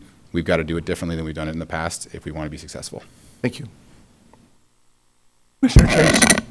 Yeah, I just want to thank you for your presentation. It was great when you were here last time. I think your enthusiasm is really real and important and necessary because this is exciting, what we're talking about. I think one of the things that's sort of related to the points that Commissioner Johnson made is are being constrained around the development of technology, because while there's really great things on the horizon, for instance, those of us who are on the Metro board, We are waiting excruciatingly long for what we're very excited about, which are electric buses. But we can only go as fast as the buses are being developed. And the development of that changes all the time. I personally am leasing an electric vehicle because I know that the batteries in electric vehicles are changing as we speak. And in a couple of years when that lease is up, I'll get a different electric vehicle that's even better and goes farther and more energy efficient. So I think that has to be really talked about too, because that is one of the challenges to the exciting parts of the multimodal system you just outlined, is the costs and benefits of a very rapidly changing technology, which also changes the cost of that, and then also the infrastructure. And so I'm not sure that everybody fully appreciates the complexity of that when we're talking about such combining all these different modes and making them work within existing infrastructure that doesn't really support that. So there's my comments. Thank you. Yeah, and we're working with PG&E, and some of the utilities are now coming to us and saying we want to spend money. We have to spend money, settlement money, but we want to help be a part of this. And we know with our toe in the water, it's not going to be easy, but we certainly and ARB is saying all electric by 2030, and I know CTA is doing a great job working for you all to say, let's figure out how to make it happen, and we'll work with you. Morning. Welcome, and thank you for an excellent presentation. Some of the questions have already been asked that were on my mind, but I wanted to just mix and match the numbers, and there were a lot of them, and understandably so. But did you say that today that in the integrated system, there's 120,000 trips in California now, and the target is to get to 1.3, and does that equal the getting to 7%? Is that correct? Yes, that's correct. And I'll have to get back to you on the 7%. We're finalizing some numbers, whether that is trips or passenger miles traveled. But I believe that number was trips. 120,000 to 1.3. We have a nightmare here on Highway 1, and I just wonder what percentage of those single passenger vehicles, if there were two people in, 10 or 20% of them, that's probably not for you to answer, but would that alleviate our problem if we can get people to ride share and all that? I don't know. I'd be interested in those kind of figures from our own. But do you, when you have a nightmare like this, and I guess it depends on how many lanes of travel there are, 2 or 4 or 6 or whatever, but is there any criteria that says if we can reduce that single driver to 2 or 3 people in a car, this will alleviate the situation? Is there any kind of a data that has that kind of a result, I guess? It's certainly a part of the solution. It can't hurt to try to do that. I would look to the hot lane experiences that are, San Mateo's working on it, the Northern Virginia area that's been doing hot lanes, and trying to drive up the number of passengers per vehicle through pricing. But it's certainly an approach that, more people per car is going to help. And in the last mile, the assumption is always that people would walk or ride a bike for that last mile, not because you'd have if you were going to use the integrated system and they want to drive their car to the station, that creates some real planning concerns. How does that mix with what you're presenting too? I think we're heading into a really good future there because, yes, we want to get as many of those trips on feet and bikes as possible, but that's not reality. It's a very small portion. But people will, automobile will be the dominant access mode in most places for a very long time. But with TNCs, with Lyft and Uber, the thing that does is you got to deal with the congestion still. They're gonna create local traffic congestion, but that drives down the demand for very expensive and difficult to build parking. And I think that's the silver lining with the fact that even if 85% of people still come in a motor vehicle, that motor vehicle is going to get out of there and go pick up someone else. A big chunk of those trips, I think, are going to become Lyft and Uber. And we don't see the TNCs as competition to the rail mode. We see them as complementary, and figuring out what the role of rail is and what the role of those first last mile providers are will balance out over time. But I think that there's the big benefit is if Uber and Lyft are used for those short trips, those access trips, and rail is used for those line haul, long distance trips. At least the economic mind in me is saying that's the ideal, and I think that's where the market may go, and it reduces the need for expensive parking. Great, thank you for your enthusiasm. Commissioner Bertrand. Thank you.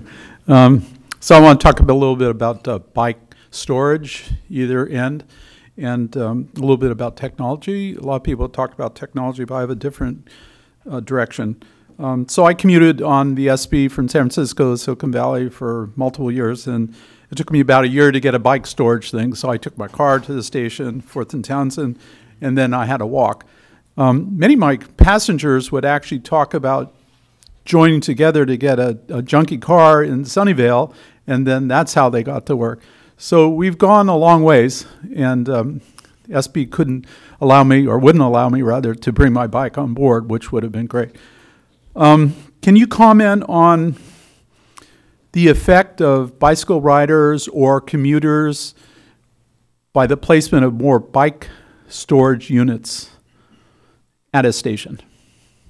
I don't have numbers for general use, but from my own personal experience, I think that like you said, you would sign up for a bike parking locker. And Took forever. Yeah. Some people never get off the list.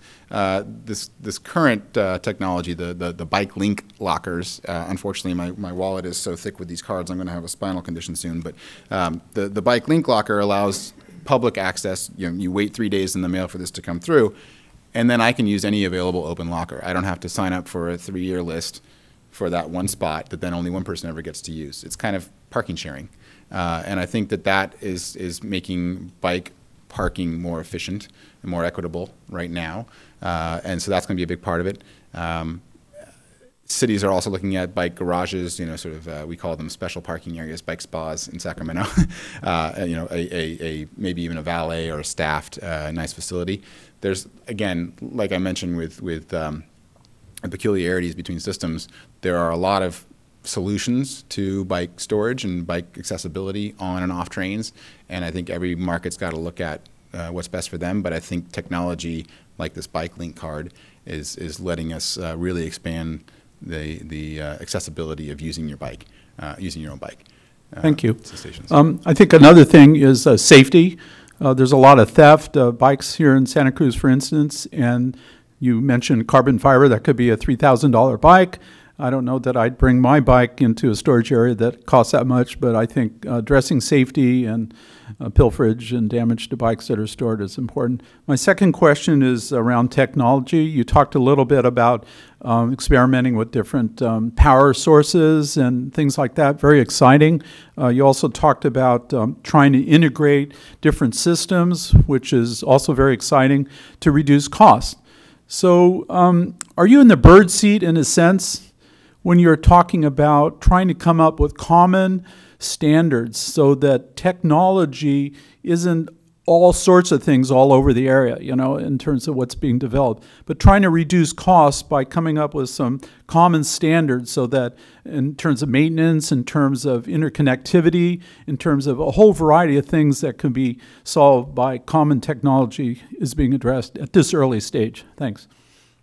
I wouldn't say I'm in the bird seat, but we are able to fund R&D, and I think that some things are becoming clear that these are actual potential technologies and these may not be.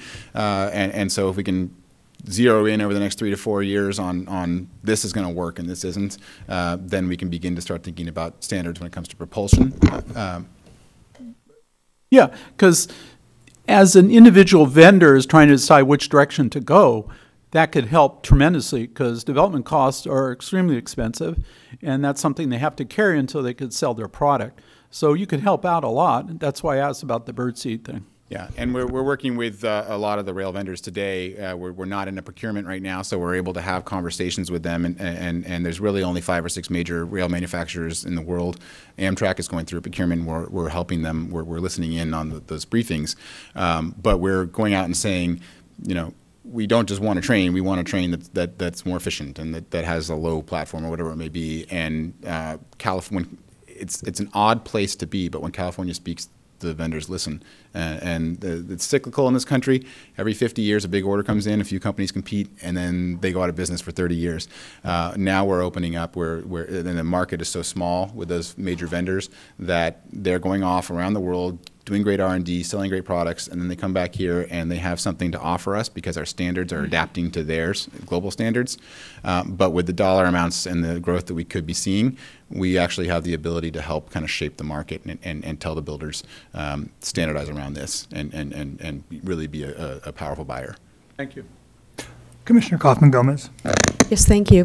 What I haven't heard really in your conversation, because I know this is primarily about passenger, is the F word, which is the freight. Freight's going to be using these lines as well. And I would imagine that we should see some funding as a result of freight and trying to bump those up. Do you have any figures of the changes that could happen with freight as a result of developing this rail system as a whole? I don't have those numbers on hand. We do discuss freight significantly. There's a whole chapter of it in the rail plan. And what we do want to do is we want to look to any opportunity to shift goods movement onto rail. But at the same time, we're also trying to use more of that rail capacity for passenger. We have very good relationships with the BNSF and the Union Pacific Railroad, and we're talking about new approaches to using that capacity so that they can continue to grow while we also grow. We're also talking about where are the no-go lines for passenger trains, and if we do not go there with passenger trains, do you have another opportunity for us for passenger elsewhere? We're having those discussions. We're also working closely with a lot of the short line railroads. There's large holding companies which operate many short lines in California, and we've been having a lot of discussions with two of them in particular in the last year, looking at opportunities to whether it's going out and finding a single shipper on a line or finding a market along a line that may produce many shippers. We're working with them. They also own a lot of these branch lines, and so if we build a relationship with them, it's going to help us expand the passenger service onto those branch lines as well, and we can invest together. But we're certainly supporting not just moving people, but moving more freight by rail. And in Southern California with the ports of Long Beach, and, we are working very closely with UP and BNSF. And well, I'm hoping as a result of that, we also see some funding that comes from that angle. Yes. Because obviously if they're going to benefit from this, they should also financially contribute. And also, I know that we have, has there been any development in the areas that have to do with a collaboration between the rail and housing component? Because I know that there's a lot of interest in developing housing along the pockets of the corridors. And the reason why I bring this up is there's a divide here of either your housing, and this is the housing bond, this is transportation, this is a transportation bond. But if there's a collaborative effort, have you seen any of those kind of models work anywhere in California that says, let's see what we can do to say, okay, if we can do an incentive here that helps the housing demand in these pockets, that will also contribute to the transportation component. Have you had anything like that in conversation throughout or anywhere? Yeah, I'm still learning the alphabet soup of agencies in Sacramento, but there are a couple that I know are working very closely on this. The Strategic Growth Council, Department of Housing and Economic Development are working with ARB, Office of Research and Planning. They all realize, I would say, at the leadership level that we have to think about the connection between transportation and land use and housing, and so there are programs for planning and technical assistance that are out there. The senator from San Francisco had the housing bill last year, which didn't get through committee, but there are thoughts about legislation, but there is a lot of activity going on among the agencies that touch on housing and transportation, and there's collaboration and funding opportunities for planning. And I think that at least they're in a very good place. They recognize it, the need for it, and I only hope that coordination continues. We'll continue to do our part. Yeah, because the thing is, if you, it's a blend. I mean, our Measure D here was a blend. We all pitched in on what our compromise was in order for us to get that 2/3 vote and being able to put that together. And this may be an opportunity in terms of getting that kind of blend that people know that we need this and others that we know that we need that, but how can we work collaboratively to make that happen? And it might be something as one of the models used elsewhere too. Like the bucket list of where the local money came from and how creative local jurisdictions have been, maybe a list of like some ideas to give to the RTC to say, oh, this is how it worked in Marin, this is how it worked in San Diego, LA, whatever the source is, because I'll tell you that we're tapped out on the dollar in terms of the tax that we're charging our consumers in this county or in our area here. So going back to them and saying, you know, we're going to come after you for another tax, we want to know on a community basis here or county basis, how do we get creative on where this money is going to come from that needs to be extra on top of what we've already gone out to the taxpayers for. We're going to have to figure that out. And I know that there's some answers that are out there. It would be helpful for us to see some of that's happened elsewhere for them to come up with that last matching amount of money that's needed for these projects. We talk about the efficiencies on the rail system in my division, but I think that there's if we can tie it together with housing, if we think about transportation planning and land use planning together, then that's also a huge opportunity to deliver more with those tax dollars that you're getting already. Thank you. Well, thank you, Mr. Granger, for that thorough presentation, especially the detailed answers to all our questions.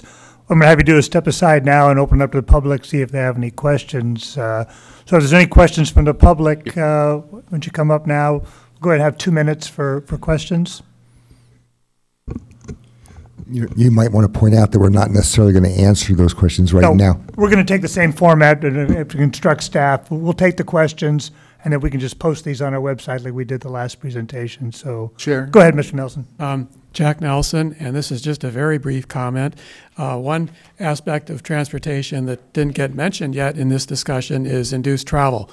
So you build a freeway lane, it attracts more traffic, it fills up, and so once it's filled up, your next solution in that strategy is you have to build another lane because cars have the demand for space, and you can't fix that.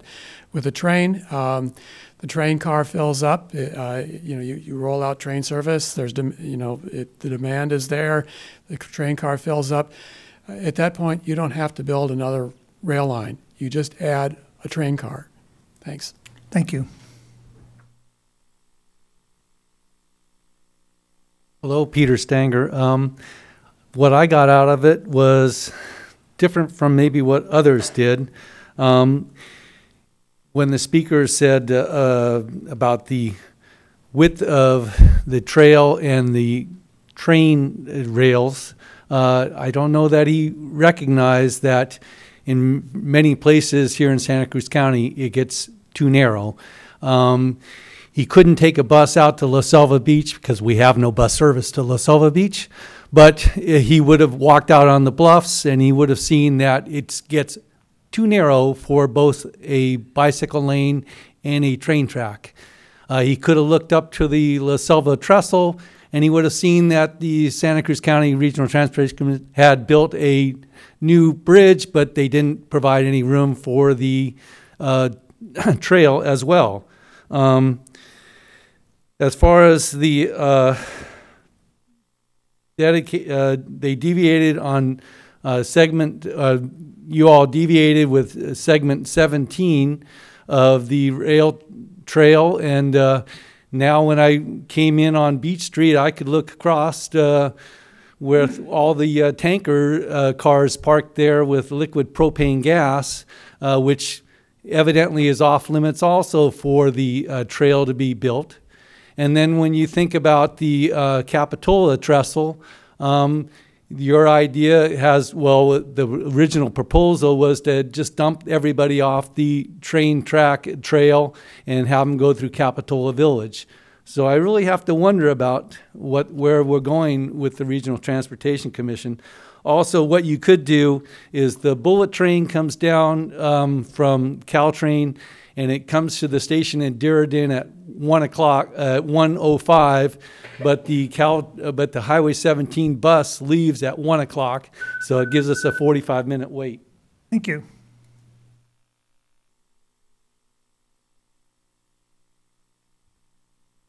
Good morning, Chair Botroff and fellow commissioners. My name is Mark Masidi-Miller. I'm a professional engineer. I'm also chair of the Friends of the Rail and Trail. I know I've been here many times before. I wanted to add my thanks to Mr. Gettinger for an excellent presentation. Thank you very much for coming down and sharing your thoughts about the state rail plan with us. I had a couple of questions. One was that it looked to me like Santa Cruz County was an integral part of the state rail plan, but that time frame was 2040. And I'm wondering, how do we get Santa Cruz County to be part of that state rail plan by 2030? What do we have to do to accelerate our participation in this statewide integrated rail system? I like the idea of being able to get to LA in 2 hours. That's like 45 minutes to San Francisco. So how do we accelerate? Second, I was pleased to see that there's money available for planning. It seems to me like that would be money well spent, would be to start planning how we're going to integrate our local branch line into the state rail network, and sooner would be better. So since that money's available for those purposes, we ought to get after it. Third, Ms. Kaufman-Gomez brought up the idea of creative financing, and I think that's in the forefront of everyone's mind. Housing is a clear need in our community. Transit is a clear need in our community, and maybe this is an opportunity for us to bind those together in a way that benefits all of us. So some creative thinking around that. Maybe there's some planning money that can be spent there. And I'm glad Mr. Sanger brought up the La Selva Trestle Bridge, because I wanted to remind you that that might be a possibility to cantilever a rail trail off of that bridge like we're doing in Santa Cruz right now, or like you're doing in Santa Cruz right now, at substantial cost savings. Thank you. Thank you.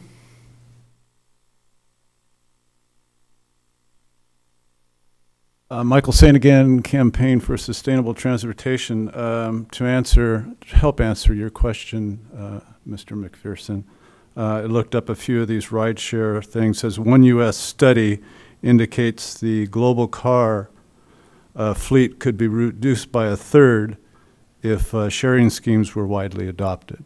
And to give you some specific numbers, it says car sharing schemes, whether point-to-point or free-floating, also lead to reduced car ownership, with studies indicating 5 to 15 cars are replaced for each shared car added to a shared car fleet. So if you go between 5 and 15, 10 cars could be replaced just with one car share. So those are the basics. I wanted to ask one question of this gentleman. Excellent presentation.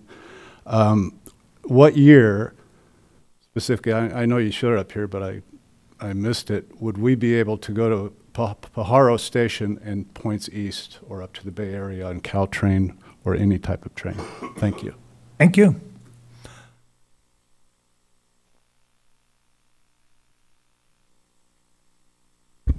Hi, Brett Garrett. I just want to ask if Caltrans is considering elevated transit as a form of rail. I strongly encourage doing so. In particular, looking at the SkyTrans system that expects to attain 200 miles an hour. There's a lot of doubts about the high-speed rail and whether the budget will accommodate that. And it just seems like a SkyTrans system could achieve the goals at a much lower cost, and it would be worth taking a tiny sliver of the high-speed rail budget and putting it into building a prototype and seeing if it works. I'm really impressed with the talk about having coordinated schedules so that you can, just go across the station and get to the other transit. But I just want to point out that that would be so much simpler with a pod car system where there's no schedule, they're just on whatever schedule the person is on. It just seems to me it would make those goals so much simpler to attain. So thank you very much. Thank you.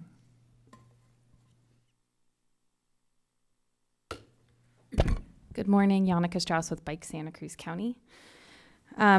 Connecting to the state rail system and the state in general via transit, it would be a transformative opportunity for our community, both in sustainability, our economy, and accessibility. We currently, to go down south, you need to take the Greyhound, and that is, not convenient or accessible for people. The jump bike success in Santa Cruz right now shows how successful a first last mile, or that there is a first last mile solution right here in our community already. I really appreciate Mr. Gradinger's spending time today on the cohesion of bikes and trains. The average trip distance for a cyclist is 3 miles.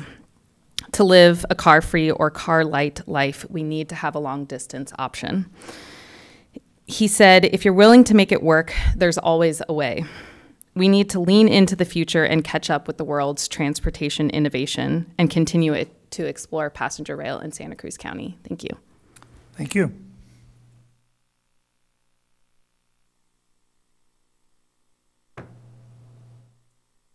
Hello.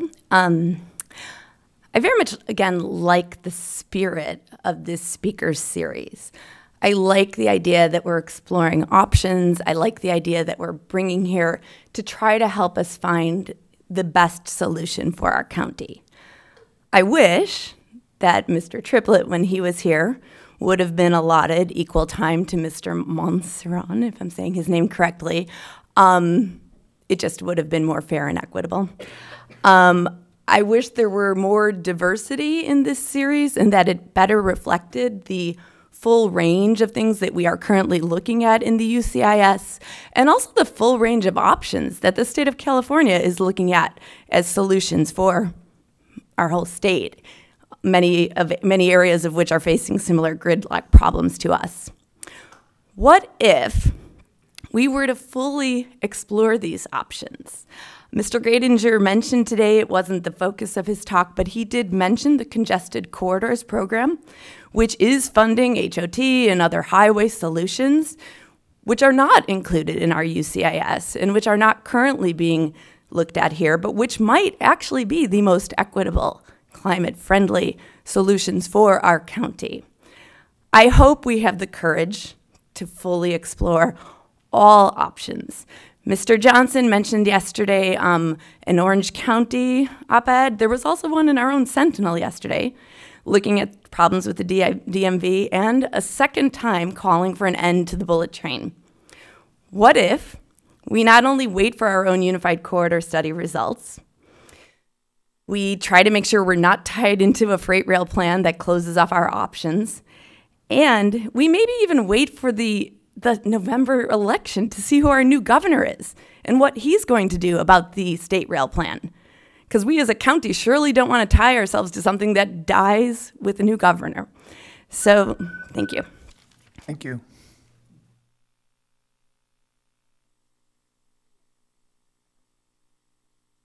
I sure thank Kyle for the presentation, and it's very exciting to me.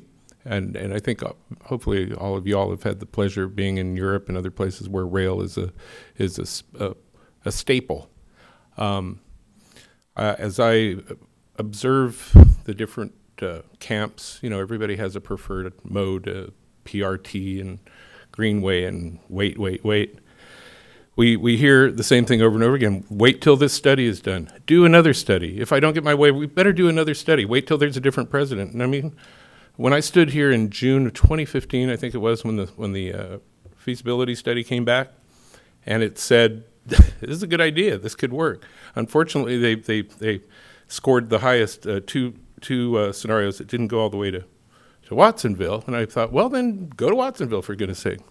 I feel like we've been waiting a long time, and we've been doing a lot of studies, and here we stand today. The difference between 3 years ago and today is Pajaro Station is a part of a plan that's funded and being built by Monterey. There's a state rail plan. There's $136.8 billion in that plan. Our population weighted share of that fund, if it stays intact, is $950 million. Now I know that's not money that's there yet, but if it came out, that's enough for 3 systems, 4, 5 maybe.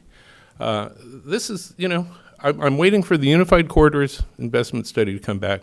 I'm confident that it's going to score passenger rail service well, and I sure hope I live to see the point where we can, as a community, and I know it has to be a community decision, can commit to moving forward with passenger rail and a trail. Thank you. Thank you. Okay, we're going to go ahead and close this presentation. Again, Mr. Gradinger, thank you very much for coming. We're going to get the questions that we've assembled here to you, and you can get them back to our office, and we'll post them on our website. So with that, we'll move on to the next presentation, which is a Highway 1 bus on shoulder feasibility study. This will be Sarah Christensen from our office.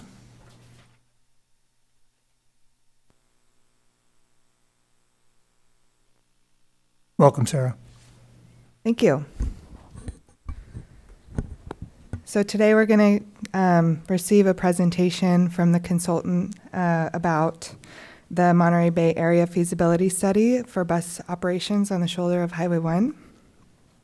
We're also going to receive an update on the Highway 1 41st SoCal auxiliary lanes project and how the potential bus on shoulder improvements may be able to be integrated into that project.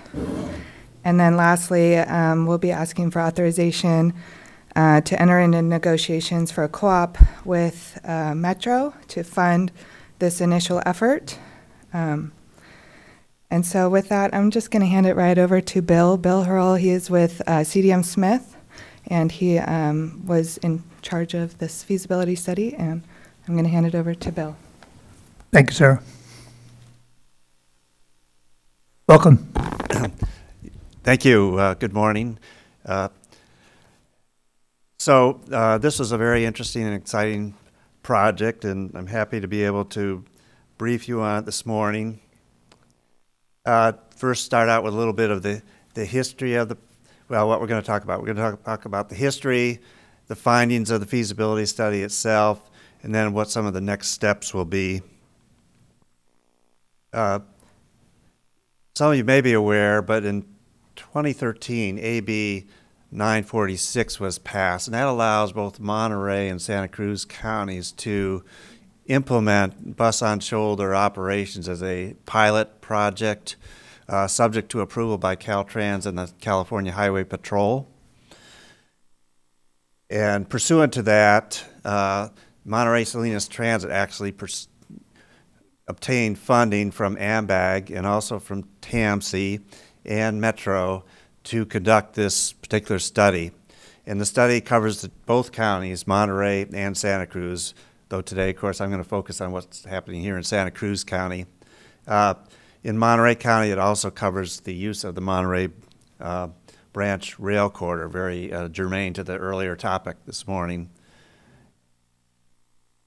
In terms of the project itself, we started in December 2016, and we most of the data that we collected is from 2016, and then we had many meetings with stakeholders. The RTC staff and Metro are key participants here in Santa Cruz County, and then we issued our feasibility study just about a little over 6 weeks ago.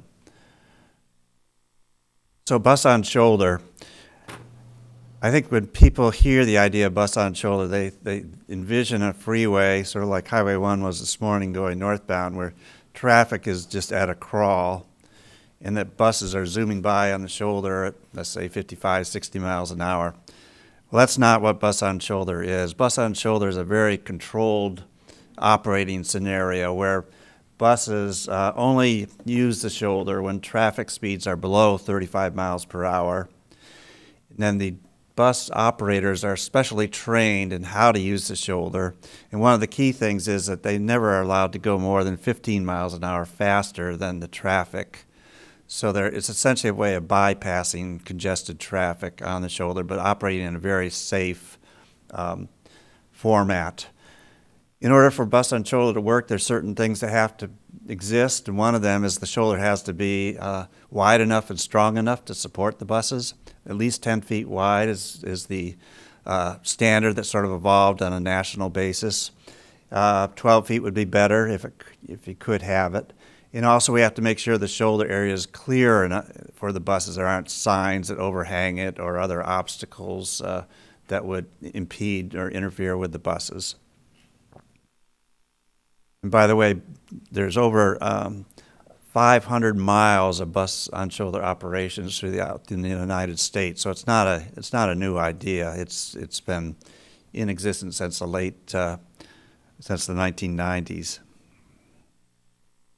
Our study area here in Santa Cruz focuses primarily on the area between Morrissey Boulevard and Freedom Boulevard on Highway 1. As you're well aware, one of the key things that's going to be happening on Highway 1 is the development of the auxiliary lanes. And there are, the map shows, but there are some auxiliary lane sections in place now, but by the year 2025, we expect that there'll be auxiliary lanes all the way from Morrissey Boulevard to State Park Drive, and then beyond that to the south and further in the future. But you'll see that's an important aspect of what we looked at with this particular study. So one of the things that you have to have for bus on shoulder to work is congestion, because that's the whole idea. You bypass congestion. So I think you have that. I don't think that's an issue.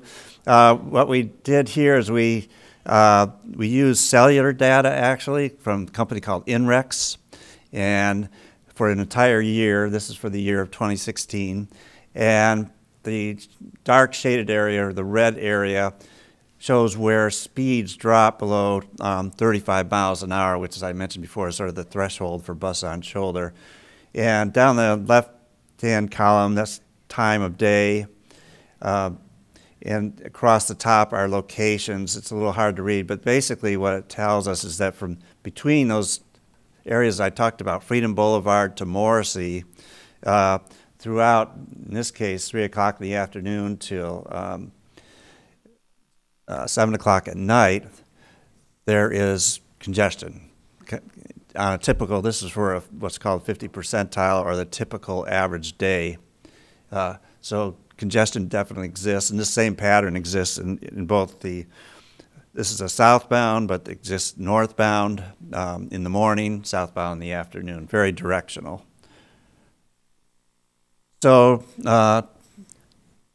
to address the situation, we developed a number of alternatives, and the first one is the idea of what I would call classic bus on shoulder. The goal was just see what we can do with the existing shoulders, and where can we actually find enough width and the right operating conditions to have bus on shoulder. We called it interim because the idea was it might happen before the auxiliary lanes were put in place, because as you can imagine, once the auxiliary lanes are under construction, that's going to change everything in terms of the shoulders and so forth. What we found was that there's some ability to do bus on shoulder in the southbound direction, almost no ability in the northbound direction. This is on the right-hand shoulder, by the way. We also looked at the left-hand shoulder, but that is even worse. There's really no opportunity to do it on the left-hand shoulder.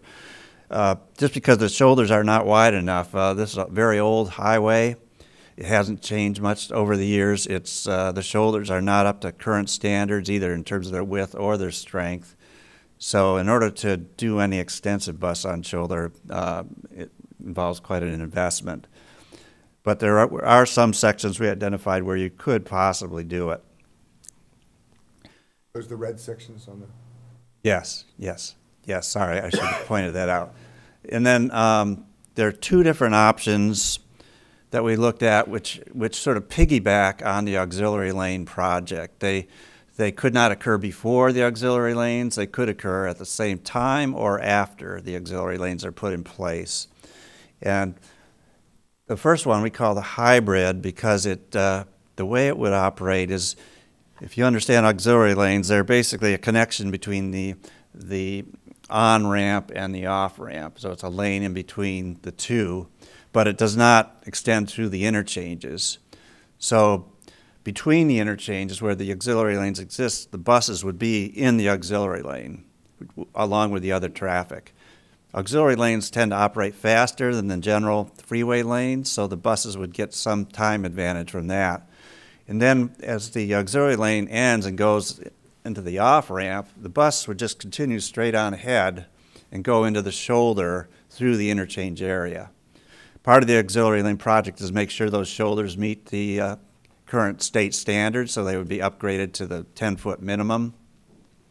And so we're essentially taking advantage of that investment that you're planning to make with this particular option. The second option is pure bus on shoulder. So it takes advantage of the fact that with the auxiliary lanes, the shoulders will be improved also all the way. But in this case, the bus stays on, it gets on the shoulder and essentially stays there. It does pose an operating challenge in that as you approach the,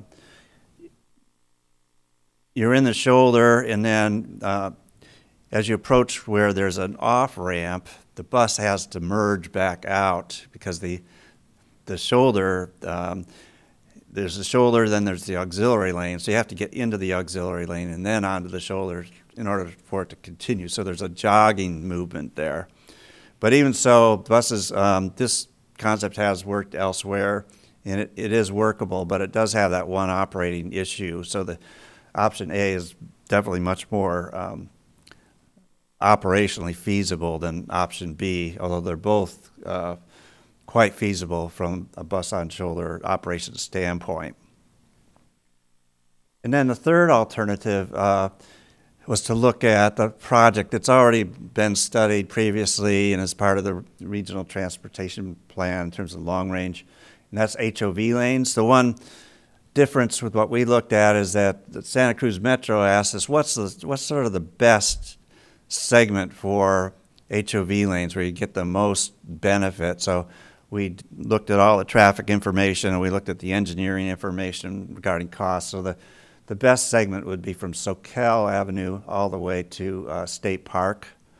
You get the most bang for the buck with that particular one. So this would be typical, be adding a lane in each direction in the median. Buses could use the lane, but also carpools and other exempt, like clean air vehicles and so forth, could use the lane. That's kind of the just typical HOV lane investment. And you can imagine this is a much bigger investment than the other options that we're talking about. In fact, this table kind of summarizes that for each of the alternatives. So what we found, starting with the interim bus on shoulder, is that quite a bit of money would need to be spent, about $14 million, to upgrade the current shoulders in the southbound direction for certain segments to make this particular option work. And there's a small gain in transit ridership from that because it's only a certain portion of the freeway. So the cost-benefit ratio was very low. It was only 0.2, and we're looking for a cost-benefit ratio. The benefit should be bigger than cost, so it should be higher than 1. Now the two options using the auxiliary lanes both did quite well. Their cost is relatively low in the range of $8 million. Ridership benefits are pretty strong, and the cost-benefit ratio for both of them are strong.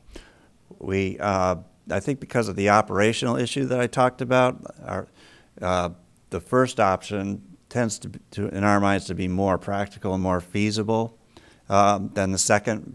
But again, as I said, they're both quite feasible. The third option, the HOV lane project, and we only looked at benefits to transit riders for this project, so the cost benefit's very low because of the high cost, $364 million is what we estimated, so it's quite high. So our key findings here. First, no surprise to anybody, there's very severe congestion. Secondly, Metro, and I didn't talk about this, but they experience a lot of issues when they do operate on Highway 1, and frankly, they've somewhat avoided any major service on Highway 1 because it is so congested and unreliable. And then the current shoulders just really aren't suitable for any practical bus-on-shoulder operation, although there could be something done in the southbound direction. But it probably doesn't make a lot of sense given that the auxiliary lane projects are coming relatively soon. The option, so if you did want to do bus on shoulder, by the way, the best segment is actually south of the railroad bridges. There's the shoulders, as you go further south, the shoulders get better and wider. Of course, the problem there is that the congestion is not as severe in that area. So the prime area of congestion has kind of been bypassed when you get to that point. So the best opportunity is either option 2A and 2B, but option 2A, which is the hybrid solution using auxiliary lanes with the bus on shoulder through the interchanges, definitely is operationally superior to option 2B. And this is, again, looking at that particular option. It's relatively straightforward. Really, all that needs to be done for the most part is signing and striping. And there are a few areas where more detailed engineering may identify some small obstacles and things that need to be removed, but nothing significant that we know of. So. As far as next steps, of course, today we're talking with you. There are presentations coming up, I guess a week from Friday at Santa Cruz Metro, and then next Wednesday at TAMC for this. And in both counties, there's interest in further evaluating the bus on shoulder here with the auxiliary lanes. In Monterey, they have the same problem with their shoulders not being adequate, but there is still interest in it, but there's also strong interest in use of the rail right-of-way for buses there in Monterey County. So, so with that, I guess I'll turn it back to Sarah.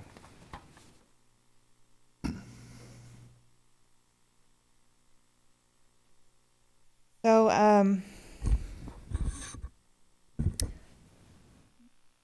basically the goal at this point is to see if we can expedite the bus on shoulder elements. Has to go through the Caltrans process of a project initiation. It has to have a project approval and environmental document. And the intent is to expedite this process with the goal of catching up the bus on shoulder elements prior to the auxiliary lanes project going to construction in 2020. Ideally, we would like to construct as one package to limit construction impacts to the general public. We see a lot of benefit and efficiencies with that. So Metro, we've been working closely with them, and we've basically the next step is to develop an operating concept for the facility. And Metro has, pending their board approval, have agreed to invest $50,000 for this effort. To develop this concept, this is going to be an iterative process with Caltrans, Metro, the RTC, also CHP, to develop what's called a concept of operations.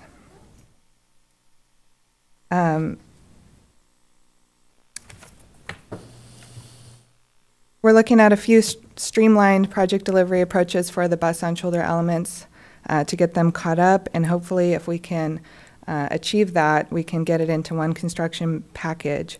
So an update on the Highway 1 41st SoCal Auxiliary Lanes project. Back in May, you authorized us to negotiate a cooperative agreement with Caltrans for the PS&E phase, which we've been doing. We've been going back and forth, and we're very close to having a cooperative agreement. Hopefully in September, I'll be back to ask for your approval for that. We've also been very busy with procuring a professional engineering consultant to prepare the construction documents for the auxiliary lanes for the PS&E phase. What we did with the procurement was, as the feasibility study was finishing up, we decided to add this evaluation of the operating concept to the scope of work for the engineering consultant. So this kind of allows us to really get going quickly if we all agree that that's what we want to do. So hopefully we'll have a consultant on board in September as well. And so today we're here to ask authorization for the executive director to enter into negotiations for a cooperative agreement with Metro to fund the preparation of the operating concept for the bus on shoulder. And the reason we need that is because it will be the RTC's consultant who's doing the PS&E for the highway project, who will be doing the bus on shoulder development of the concept. And Metro has contributed $50,000 to that effort. So with that, I'm sure there's questions, so we're here to help answer. Okay, thank you for that presentation. So what we'll do is we'll have commissioner questions, and we'll open up to the public, and then we'll bring it back for a recommendation and consideration. So we'll start down this end. Mr. Mulhern, any questions? Mr. Rodkin. Well, first of all, let me express my huge excitement about this. If you think about buses, even if they only go 20% faster, which is something in the range we're talking about here, people drive stuck in this traffic, look and watch a bus, and it's not going by them at 60, as the presenter made clear, but going by faster, and the auxiliary lanes already definitely move faster from before Soquel if you're going south. So I'm very excited about this possibility. The Metro also would save money because we waste money and time with the buses stuck in traffic. So the extent to which it's faster would free money for additional buses to actually be on this system. And so the over-impacted buses like this Route 71 and 69s could benefit from this as well. So I think this is huge. My first question is, there are some costs that weren't mentioned, but I assume would be part of the cost of this, and maybe this is too detailed too early, but my question, for example, when you go under when it goes, let's take Plan A, where it goes under the bridge at Soquel Avenue, you have cars coming, there's a traffic signal system, and the cars enter the highway going south after the bridge, but the buses are going to be coming underneath there. You're going to have some traffic signal cost, I assume, to have the bus know that it's okay. It's not enough very much merge room there at Soquel Avenue and some of the other bridges. So I'm sort of assuming that you have to have a traffic signal coordination system. That's like $100,000 or something. Another cost would be the fact that on some of these bridges, you have a slope coming down from the side that you might have to cut back on and build a retaining wall so that you actually have the 10 to 12 feet that you need to make this thing work, I think. So when you talk about I got the price right here, the $14 million for this with the auxiliary lanes, addition to the auxiliary lane costs, does that include things like the signal prioritization thing or any kind of construction under the bridge to make there's enough room? And I assume you've studied that the buses all can go under the bridges that far over on the right side, where it would be on the shoulder at this point. There's a lot of questions wrapped together. So let me start at the beginning. Well, the first thing is that the cost that we estimated was around $8 million. $8 million. And so it includes whatever physical things we saw needed to be changed, but it's important to keep in mind the auxiliary lane projects do address some of these deficiencies of the shoulders through the interchanges. So like the retaining wall situation that you talked about, if the shoulder isn't wide enough now, then that type of thing would be done. It wouldn't be where the auxiliary lane is, though, because it's be under the bridge. The auxiliary lane is going to turn off the exit at Soquel, and you're going to be going on shoulder where there's currently no improvement. There's some space there. I looked at it today as I drove down. Yeah. No, but it is actually part of it. And then where, in general, when you're on the shoulder and you approach an on-ramp, the operator, again, they're specially trained. So in a situation like you're describing, they would decide just to get out of the shoulder and go into the regular lane at that location. When there's cars entering, because wherever there's an issue. So that's the whole concept of bus on shoulder is make use of the flexibility of the operation and don't spend a lot of money on capital improvements. That's what makes it so effective. And then the traffic signaling thing, that's something that will be looked at as part of this next phase that Sarah was talking about. There's been some discussion with Caltrans about it. One thing, we want to be more of a signaling type thing rather than what's called a ramp metering approach. I understand. So. But the bus driver would know when the cars are coming in, when they have a green light versus when they don't, or something. It seems like there would be a transmitter on the bus, and there'd be a detector at the traffic signal. So as the bus approached, the traffic signal would detect that, and it could preempt the signal. Then stop the traffic on the ramp. Great. Those costs are not included in the $8 million. So that would be separate. So. And then my second and last question is after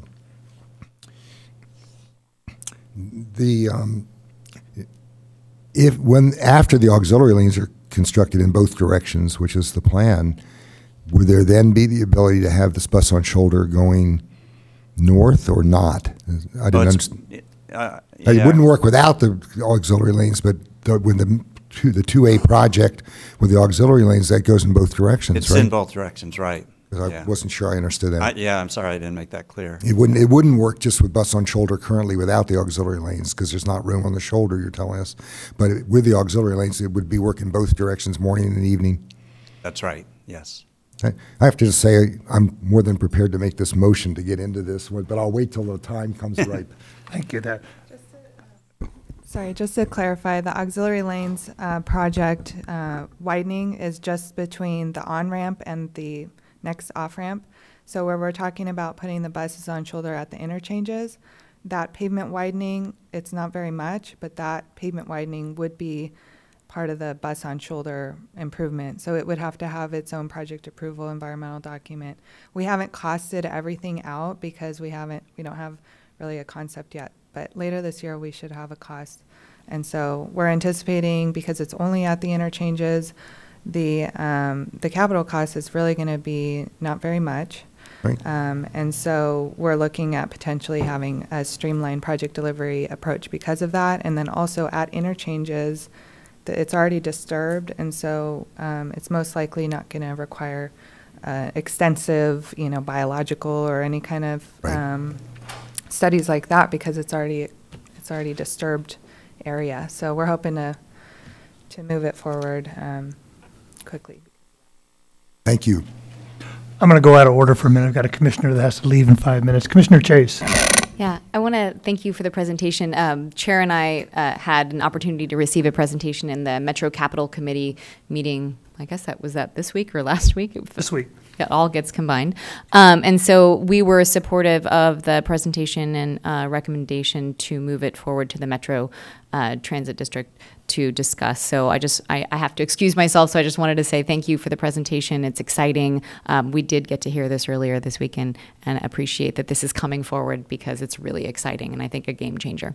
Thanks. And Commissioner McPherson, did you want to go next? I'm leaving about noon myself, but as chair of Metro, I think this is very exciting. First of all, it addresses two issues that were in Measure D to address improvements on Highway 1, auxiliary lanes, and to see how we can improve the services of Metro.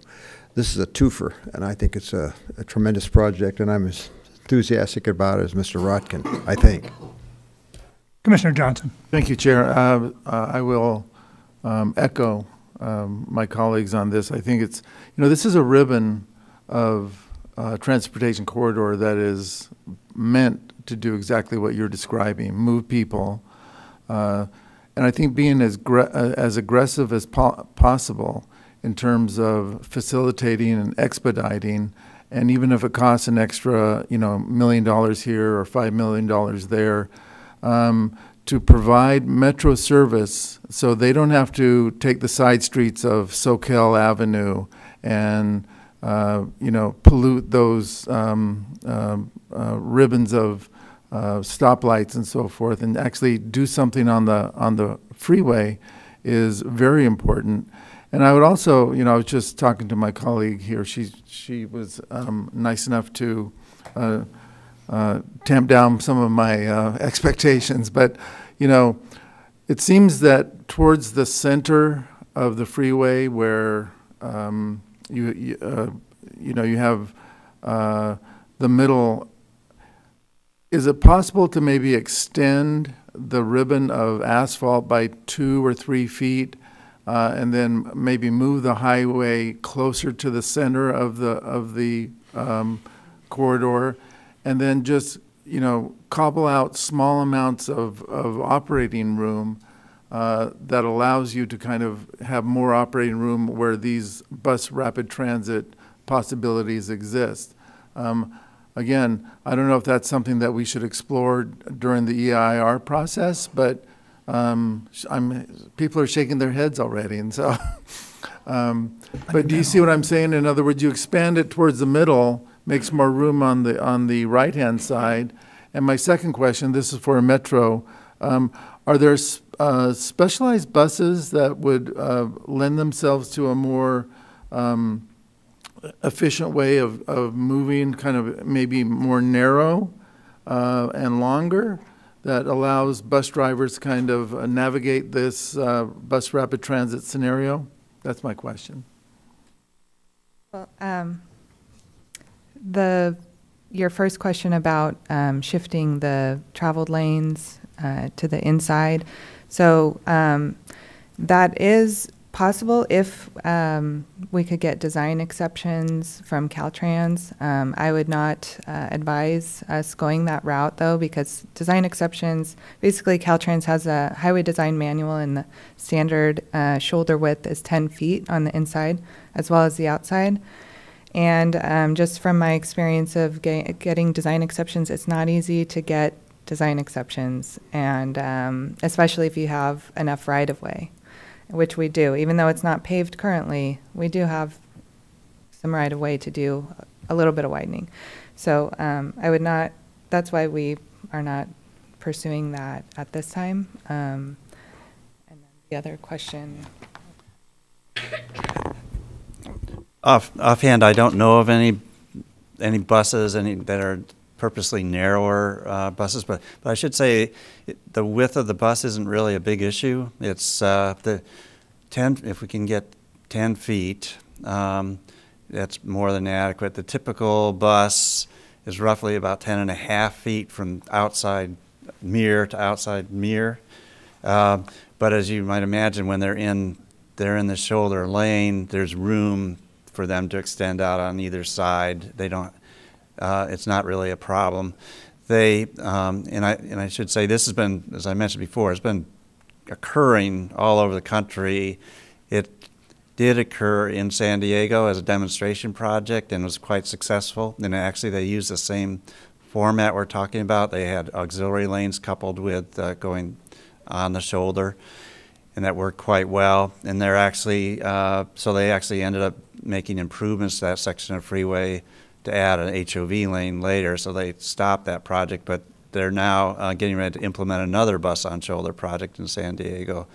And there's one understudy now for Highway 680 in Contra Costa County. Marin County is looking at bus-on-shoulder. Santa Clara County is looking at bus-on-shoulder. So it's an idea that's really catching on. And the beauty of it is that it doesn't require a lot of special things. That keeps the costs low and it makes it easy to implement. So, thank you. Commissioner Bertrand. I have a feeling there was a lot of staff work to make this work. All the agencies mentioned, difficult to maneuver and bring such a report to us, so thank you very much. It was mentioned that there's going to be the need for special training, and I was wondering if that could be commented on. And also, it seems to me that regular commuters are going to have to get used to this new vehicle passageway on the right side. So if you could comment on that too, and what we could do as an agency to make sure the public is well aware of this as something that's coming. Well, as I've been saying, there's a lot of good experience and history to build upon with this. So Minnesota has been the leader in bus on shoulder, and they were the first ones to develop the training programs for operators. You want the operator to know how to handle every situation that would come up on the shoulder. You know, what to do if they spot, you know, a vehicle stopped on the shoulder. What if the CHP is using the shoulder? What if there's a major accident occurring where emergency vehicles need to use the shoulder to get to the accident site? All those things need to be taken under consideration. So the operators receive training. They also receive training how to maneuver through the on-ramps and off-ramps, which are the most critical areas. And typically they're given the option of using the shoulder or not. So if the operator feels it's not safe on a given day, they can opt out of using the shoulder. They don't have to use it. Although in San Diego, when the operators didn't use the shoulder, the riders would start yelling, saying, "Get on the shoulder." So it's very popular. So that relates to the training. aspect of it. And I forgot, what was the second half of your question? My other concern was the public in general. Oh, yeah. This is going to be a new development. Yeah. So there is, again, and there will be a need for public education with this, but there's also a lot of experience with the types of signs to be used and so forth to make sure that that people, when they're on the freeway, that buses can operate on the shoulders. In fact, it'll be more specific than that. It'll say that it's only to buses that are essentially approved to use the shoulder. So it's not just any bus can use the shoulder. That's an important thing. So I don't know. You so this is not just really quick. I was the project manager of the San Diego project. All good questions, all dealt with. Training, signage, no incidents in 5 years. Thank you for that. One other question just occurred to me. So how about the public if they decide they're going to do just like what the mayor of Watsonville relayed earlier? So is that infraction or is that permissible? Well, it is a concern that I've heard, but again, the actual experience has been that that's not a problem. It is quite clear. I mean, people in California, and it's actually better here than in most states, they're trained that the shoulder is not a place that you operate your vehicle, and but all across the country, again, there has not been any big issue with people using the shoulder inappropriately because of this happening. There is an issue, as I mentioned. If there's a major incident or something, then suddenly the shoulder becomes, it may be actually used. The CHP may actually direct people onto the shoulder, but typically, no, it's not a problem. So. Commissioner Kaufman-Gomez. Thank you. I'm not sure if you would be the specific person to answer the question. It might be a bit more of the metro. We're looking at peak time in terms of the bus usage for the shoulder. And how would we be looking at maybe the buses diverting to be able to use as an opportunity and coming off of, like, for example, SoCal, where they're picking up passengers? So what kind of volume and frequency would we actually be looking at for these shoulders? Obviously, since this is so far in the future, I haven't laid out service plans, but we start with the service we have. And currently, we don't operate a lot of services that work in the neighborhoods, be it SoCal or whatever, and then jump back on the freeway. We essentially operate an express between Watsonville and Santa Cruz on there. That would be the initial service, and we would obviously increase the frequency. At that time, we'd consider whether there are more opportunities. But like I said, in our system now, we don't do a lot of on and off mixing the freeway with central Santa Cruz functions. So currently, are we a bus every half hour for the 4-hour window of time that this is looking at happening? I mean, is 4 hours the window? I don't know. Well, given the fact that you can get on it or off of it, our express services do run all day. They do run about a half hour in the peak.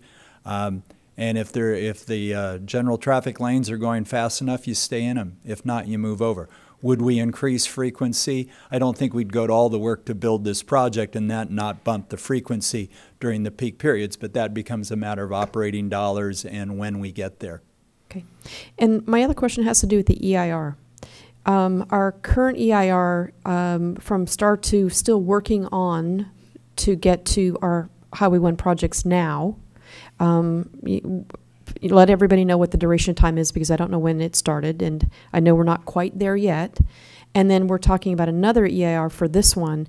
So what can we expect in terms of having the results of an EIR, and or can we put this as a chapter in the current one so that we might be able to push this along a little bit more quickly? So we're so close to having it done that we don't want to add more. We want to keep the two projects clearly separate. You're referring to the Tier 1, Tier 2 combined environmental document. We're expecting to have it approved at the end of the year. And we went through an extensive, public outreach and circulation and all of that. The Bus on Shoulder project is considered a Tier 2 project under the overall program. It has to go through its own environmental studies and project approval process. Now, you mentioned an EIR. most likely will not be anything close to an EIR. Because of the small amount of pavement needed and signs, striping, this sort of thing, it's really most likely going to be exempt under CEQA. So assuming that, this really, that's why we're looking at an expedited approach. If it required an EIR, we would not be considering an expedited approach. So just to clarify that. Did that answer your question? I believe so, yes. Thank you. Thank you. Well, as a Metro representative, I'm excited. I share with my other colleagues. This is a great project. I just have one question. What's the funding source for this project, the $8 million? So you're talking about the capital cost of the construction. Correct. So we don't have a funding plan yet, and we don't know exactly how much it's going to cost. Really, the $8 million is an estimate at this point for planning purposes. So once we develop the operating concept, we'll have more real numbers, and then we can develop a plan. But there's a lot of sources of funds out there for this. The first little bit of doing the operating concept is going to be funded by Metro, which is great. So hopefully we can keep that going for the support costs, and then for construction, we'll be looking for funding just like for the auxiliary lanes. We'll be looking for SB1 money, hopefully, or other competitive grants. Okay, great. All right, at this point, we're going to go ahead and have you step aside, open up for the public. Anybody from the public like to comment on the bus on shoulder? Yes, thank you. My brother lives in Minneapolis. That's where I grew up, and he is a bus on shoulder rider. So he lives in South Minneapolis, works downtown. I-35W south is perhaps crawling at 10 miles an hour, and he's on a bus on shoulder bus that's whizzing by at 25 miles per hour. That's 150% faster for getting home. And so if you're in a car and you look at that and say, hey, I'm going to get one of those. So this has been in place in the Twin Cities since the 1990s. It's a solution that's been hiding in plain sight. It belonged in the RTC's EIR study as an alternative. There have been no alternatives in the study other than widening lanes, adding lanes for cars. Maybe that EIR still needs an actual alternative like this studied in there. And in the presentation, I didn't see mentioned the cost of those aux lanes and the cost of HOV lanes. HOV lanes upside of $600 million. So what if you took some of that kind of car-oriented money and put it directly into a primo bus on shoulder system and had money left over to send some operational costs and so forth over to the Metro, more buses, and you've really started to do something right for commuters and right for the environment. That would be super duper. And also looking ahead to the future, if I may add one more point. Right now we have climate denialism in effect in Washington, D.C., but we're going to change. Congress now has a Congressional Climate Solutions Caucus that's growing. It's bipartisan. And when we're ready, we're going to pass carbon fee and dividend legislation that puts a gradually increasing price on carbon, and that's going to drive people out of their cars and towards climate-friendlier solutions like the bus. Thank you. Thank you.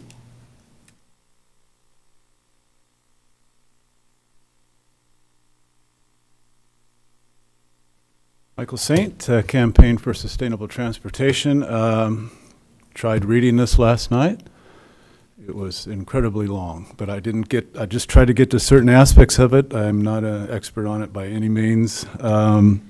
So what I'm trying to understand here is we're going to say that we're going to get aux lanes 2 and 3 constructed by 2025 or 26.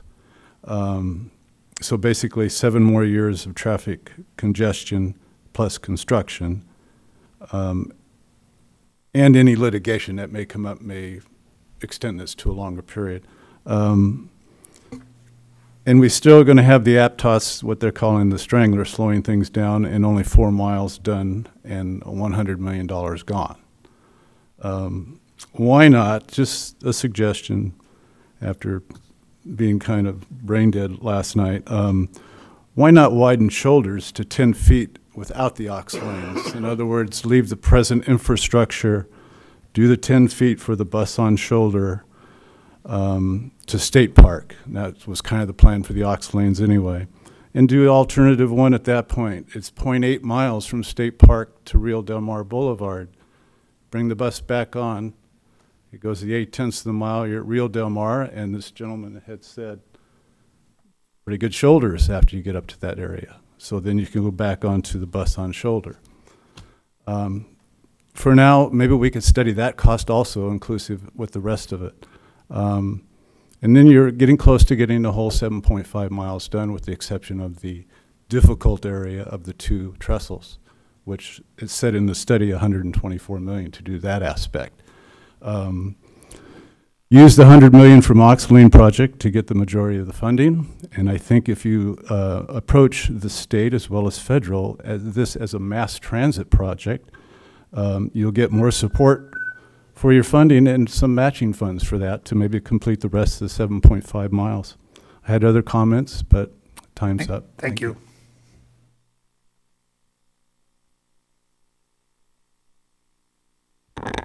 Hi, I'm Brett Garrett. It'd be great if this table could come back on the screen. It was up there a few minutes ago. It's 1.2 in the, my comments will mention that. Anyway, I just want to say I like the concept of bus on shoulder. I think we're missing some important data, which is the Unified Corridor Study is going to also be studying bus rapid transit on the corridor, on the train corridor, and on Soquel. It's not obvious to me if bus on freeway shoulder will be faster than those options that will be studied in the UCS. Maybe they are, maybe they aren't. I just don't know. I did find the feasibility study to be somewhat confusing and maybe some misleading information. In this table that I just mentioned on the environmental issues, it shows that bus on shoulder, the interim plan has 8 environmental impacts compared to none for the bus on the on shoulder with the auxiliary lanes. Somehow the environmental impact of the aux lanes is swept under the rug. I don't think they're a done deal yet because they still have to go through an EIR process that isn't finished, and I don't believe they attain their goals of reducing congestion or safety. So I don't really. Yeah, so, and also this number in the lower left of that table, it basically says that the no-build project will save 8.4 minutes compared to the no-build project. That doesn't make sense to me. It's comparing it with itself and saying there's an 8.4 minute difference. I do think the no-build is a misnomer because it's assuming the aux lanes are already built. And I'm going to run out of time, so I'll just stop. Thank you. Thank you. Hi. Okay. Go ahead, Gail. So I echo some other people's sentiments in that I like that this seems to be a low cost option. I like that it sounds as though it can be implemented in a relatively short time frame. And that it might offer some relief, and that it might begin to encourage increased transit use. These are all things that I like about this idea. I hope, and I'm not a transportation planner, I hope that the bus on shoulder study option doesn't preclude other options for the highway, as Brett just pointed out, things that are currently being studied in the UCIS, the HOV option, and also things that aren't in the UCIS, like actual bus rapid transit on the highway or a transit lane dedicated on the highway, things that might be cost comparable to a train on the rail corridor, but actually might prove to be a more effective and equitable option for those dollars. And as we learned from Mr. Gredinger and the congestion relief funding that's out there, if our county wanted it, I think we could get the funding for it. So a lot of this conversation is clearly being steered by what our county wants. And I am worried about the Unified Corridor Study that we're still waiting for results on. One of the things that worries me most is Chairman Leopold's quote in the Good Times from June 19th, where he talks about the study. And it says, there are going to be, the study is going to use data and make some points, and there are going to be recommendations from staff, but people will find the part of the report that most validates their point of view. The UCIS is not going to be a magical document that gives all kinds of answers. It's going to be open to interpretation. That's pretty normal. It may be normal, but it's almost $1 million that we're spending on that study, and I certainly hope it will have some effective, actionable, achievable outcomes. Thank you. Thank you.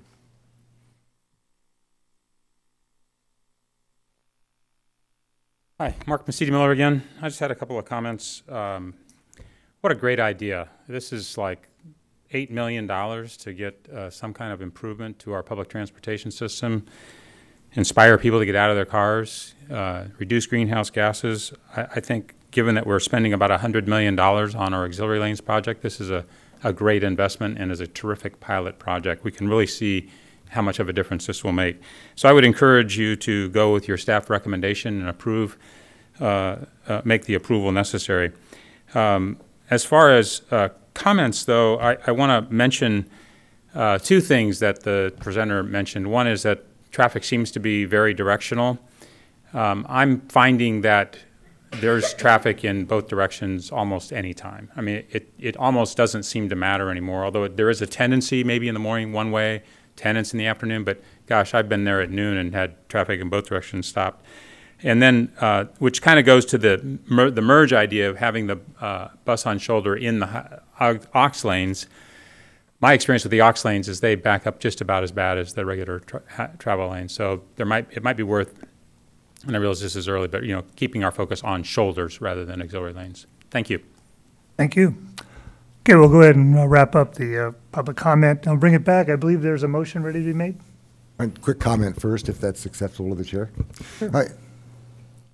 It was interesting, the comments from the public. Some people want us to spend the HOV lane money like as if we had it. The problem is we never could get it, and we're not going to.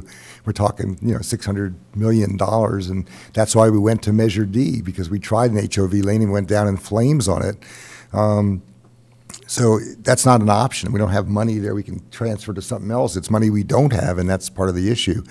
I think, I'm sure that Director Leopold, Commission Member Leopold, was not suggesting that the study's worthless that we're spending. It's just that I can guarantee he's right that when it's all done, there'll be disagreements about what it means. That's a very different thing than saying the study is not, that there's no information there that a rational person could make use of to try and come up with a really good response. I will make the motion that we authorize the Executive Director to enter into negotiations for a cooperative agreement with the Santa Cruz Metropolitan Transit District, Metro, to fund the preparation of an operating concept for a bus-on-shoulder facility on Highway 1 between Soquel Drive and 41st Avenue interchanges. That's the first step of this process. I was second. Motion by Rodkin, second by Leopold. Any other comments? Just a brief comment. Go ahead, Leopold. We are spending a lot of time thinking about what the future of transportation will be. Let's not pick the fights that we've already had, have already been settled by the voters, and move on to the things that have been discussed with the voters and which they have funded and which we're trying to do. This is an innovative way to use our existing infrastructure in a way that we can actually afford. To those, as my colleague pointed out, to those who want to keep on pushing an HOV lane, as soon as you can find that money tree with the $364 million or the $500 million, or to do the whole thing, maybe $750 million, that's not something you can raise with individuals, and it's not going to come other ways. So we need to start thinking about other ways of moving people around on reliable schedules, so we can keep people moving here in Santa Cruz County. This is one way. I support it. Comment, Ms. Kaufman-Gomez. Yes, I think also with what Watsonville has made the sacrifice on is putting the money towards this type of a project, and I know that I'm in support of it as well, because we see that kind of impact and the frustration to move around. We know that we have a bottleneck. This won't be a perfect solution for that, and we're just hoping that there's alternatives that we can offer the taxpayers, and being able to resourcefully use their money. And also, it's about time. We're hearing some frustration of let's get something started instead of studying it to death. So I'm really looking forward to getting things moved and seeing some pavement improvements. Other comments? I agree to get something going. I agree with you. Comments? I share the same enthusiasm. I think about 2 years ago, we did a little project at the Fish Hook, less than $2 million. We got substantial relief from that. So this is one of those projects that with a little investment, we could get some great results. So for that, I'll go ahead and call for a vote. All in favor? Aye. Opposed? Motion carries unanimously. Thank you. That concludes our regular agenda. Can we get a review of items discussed in closed session?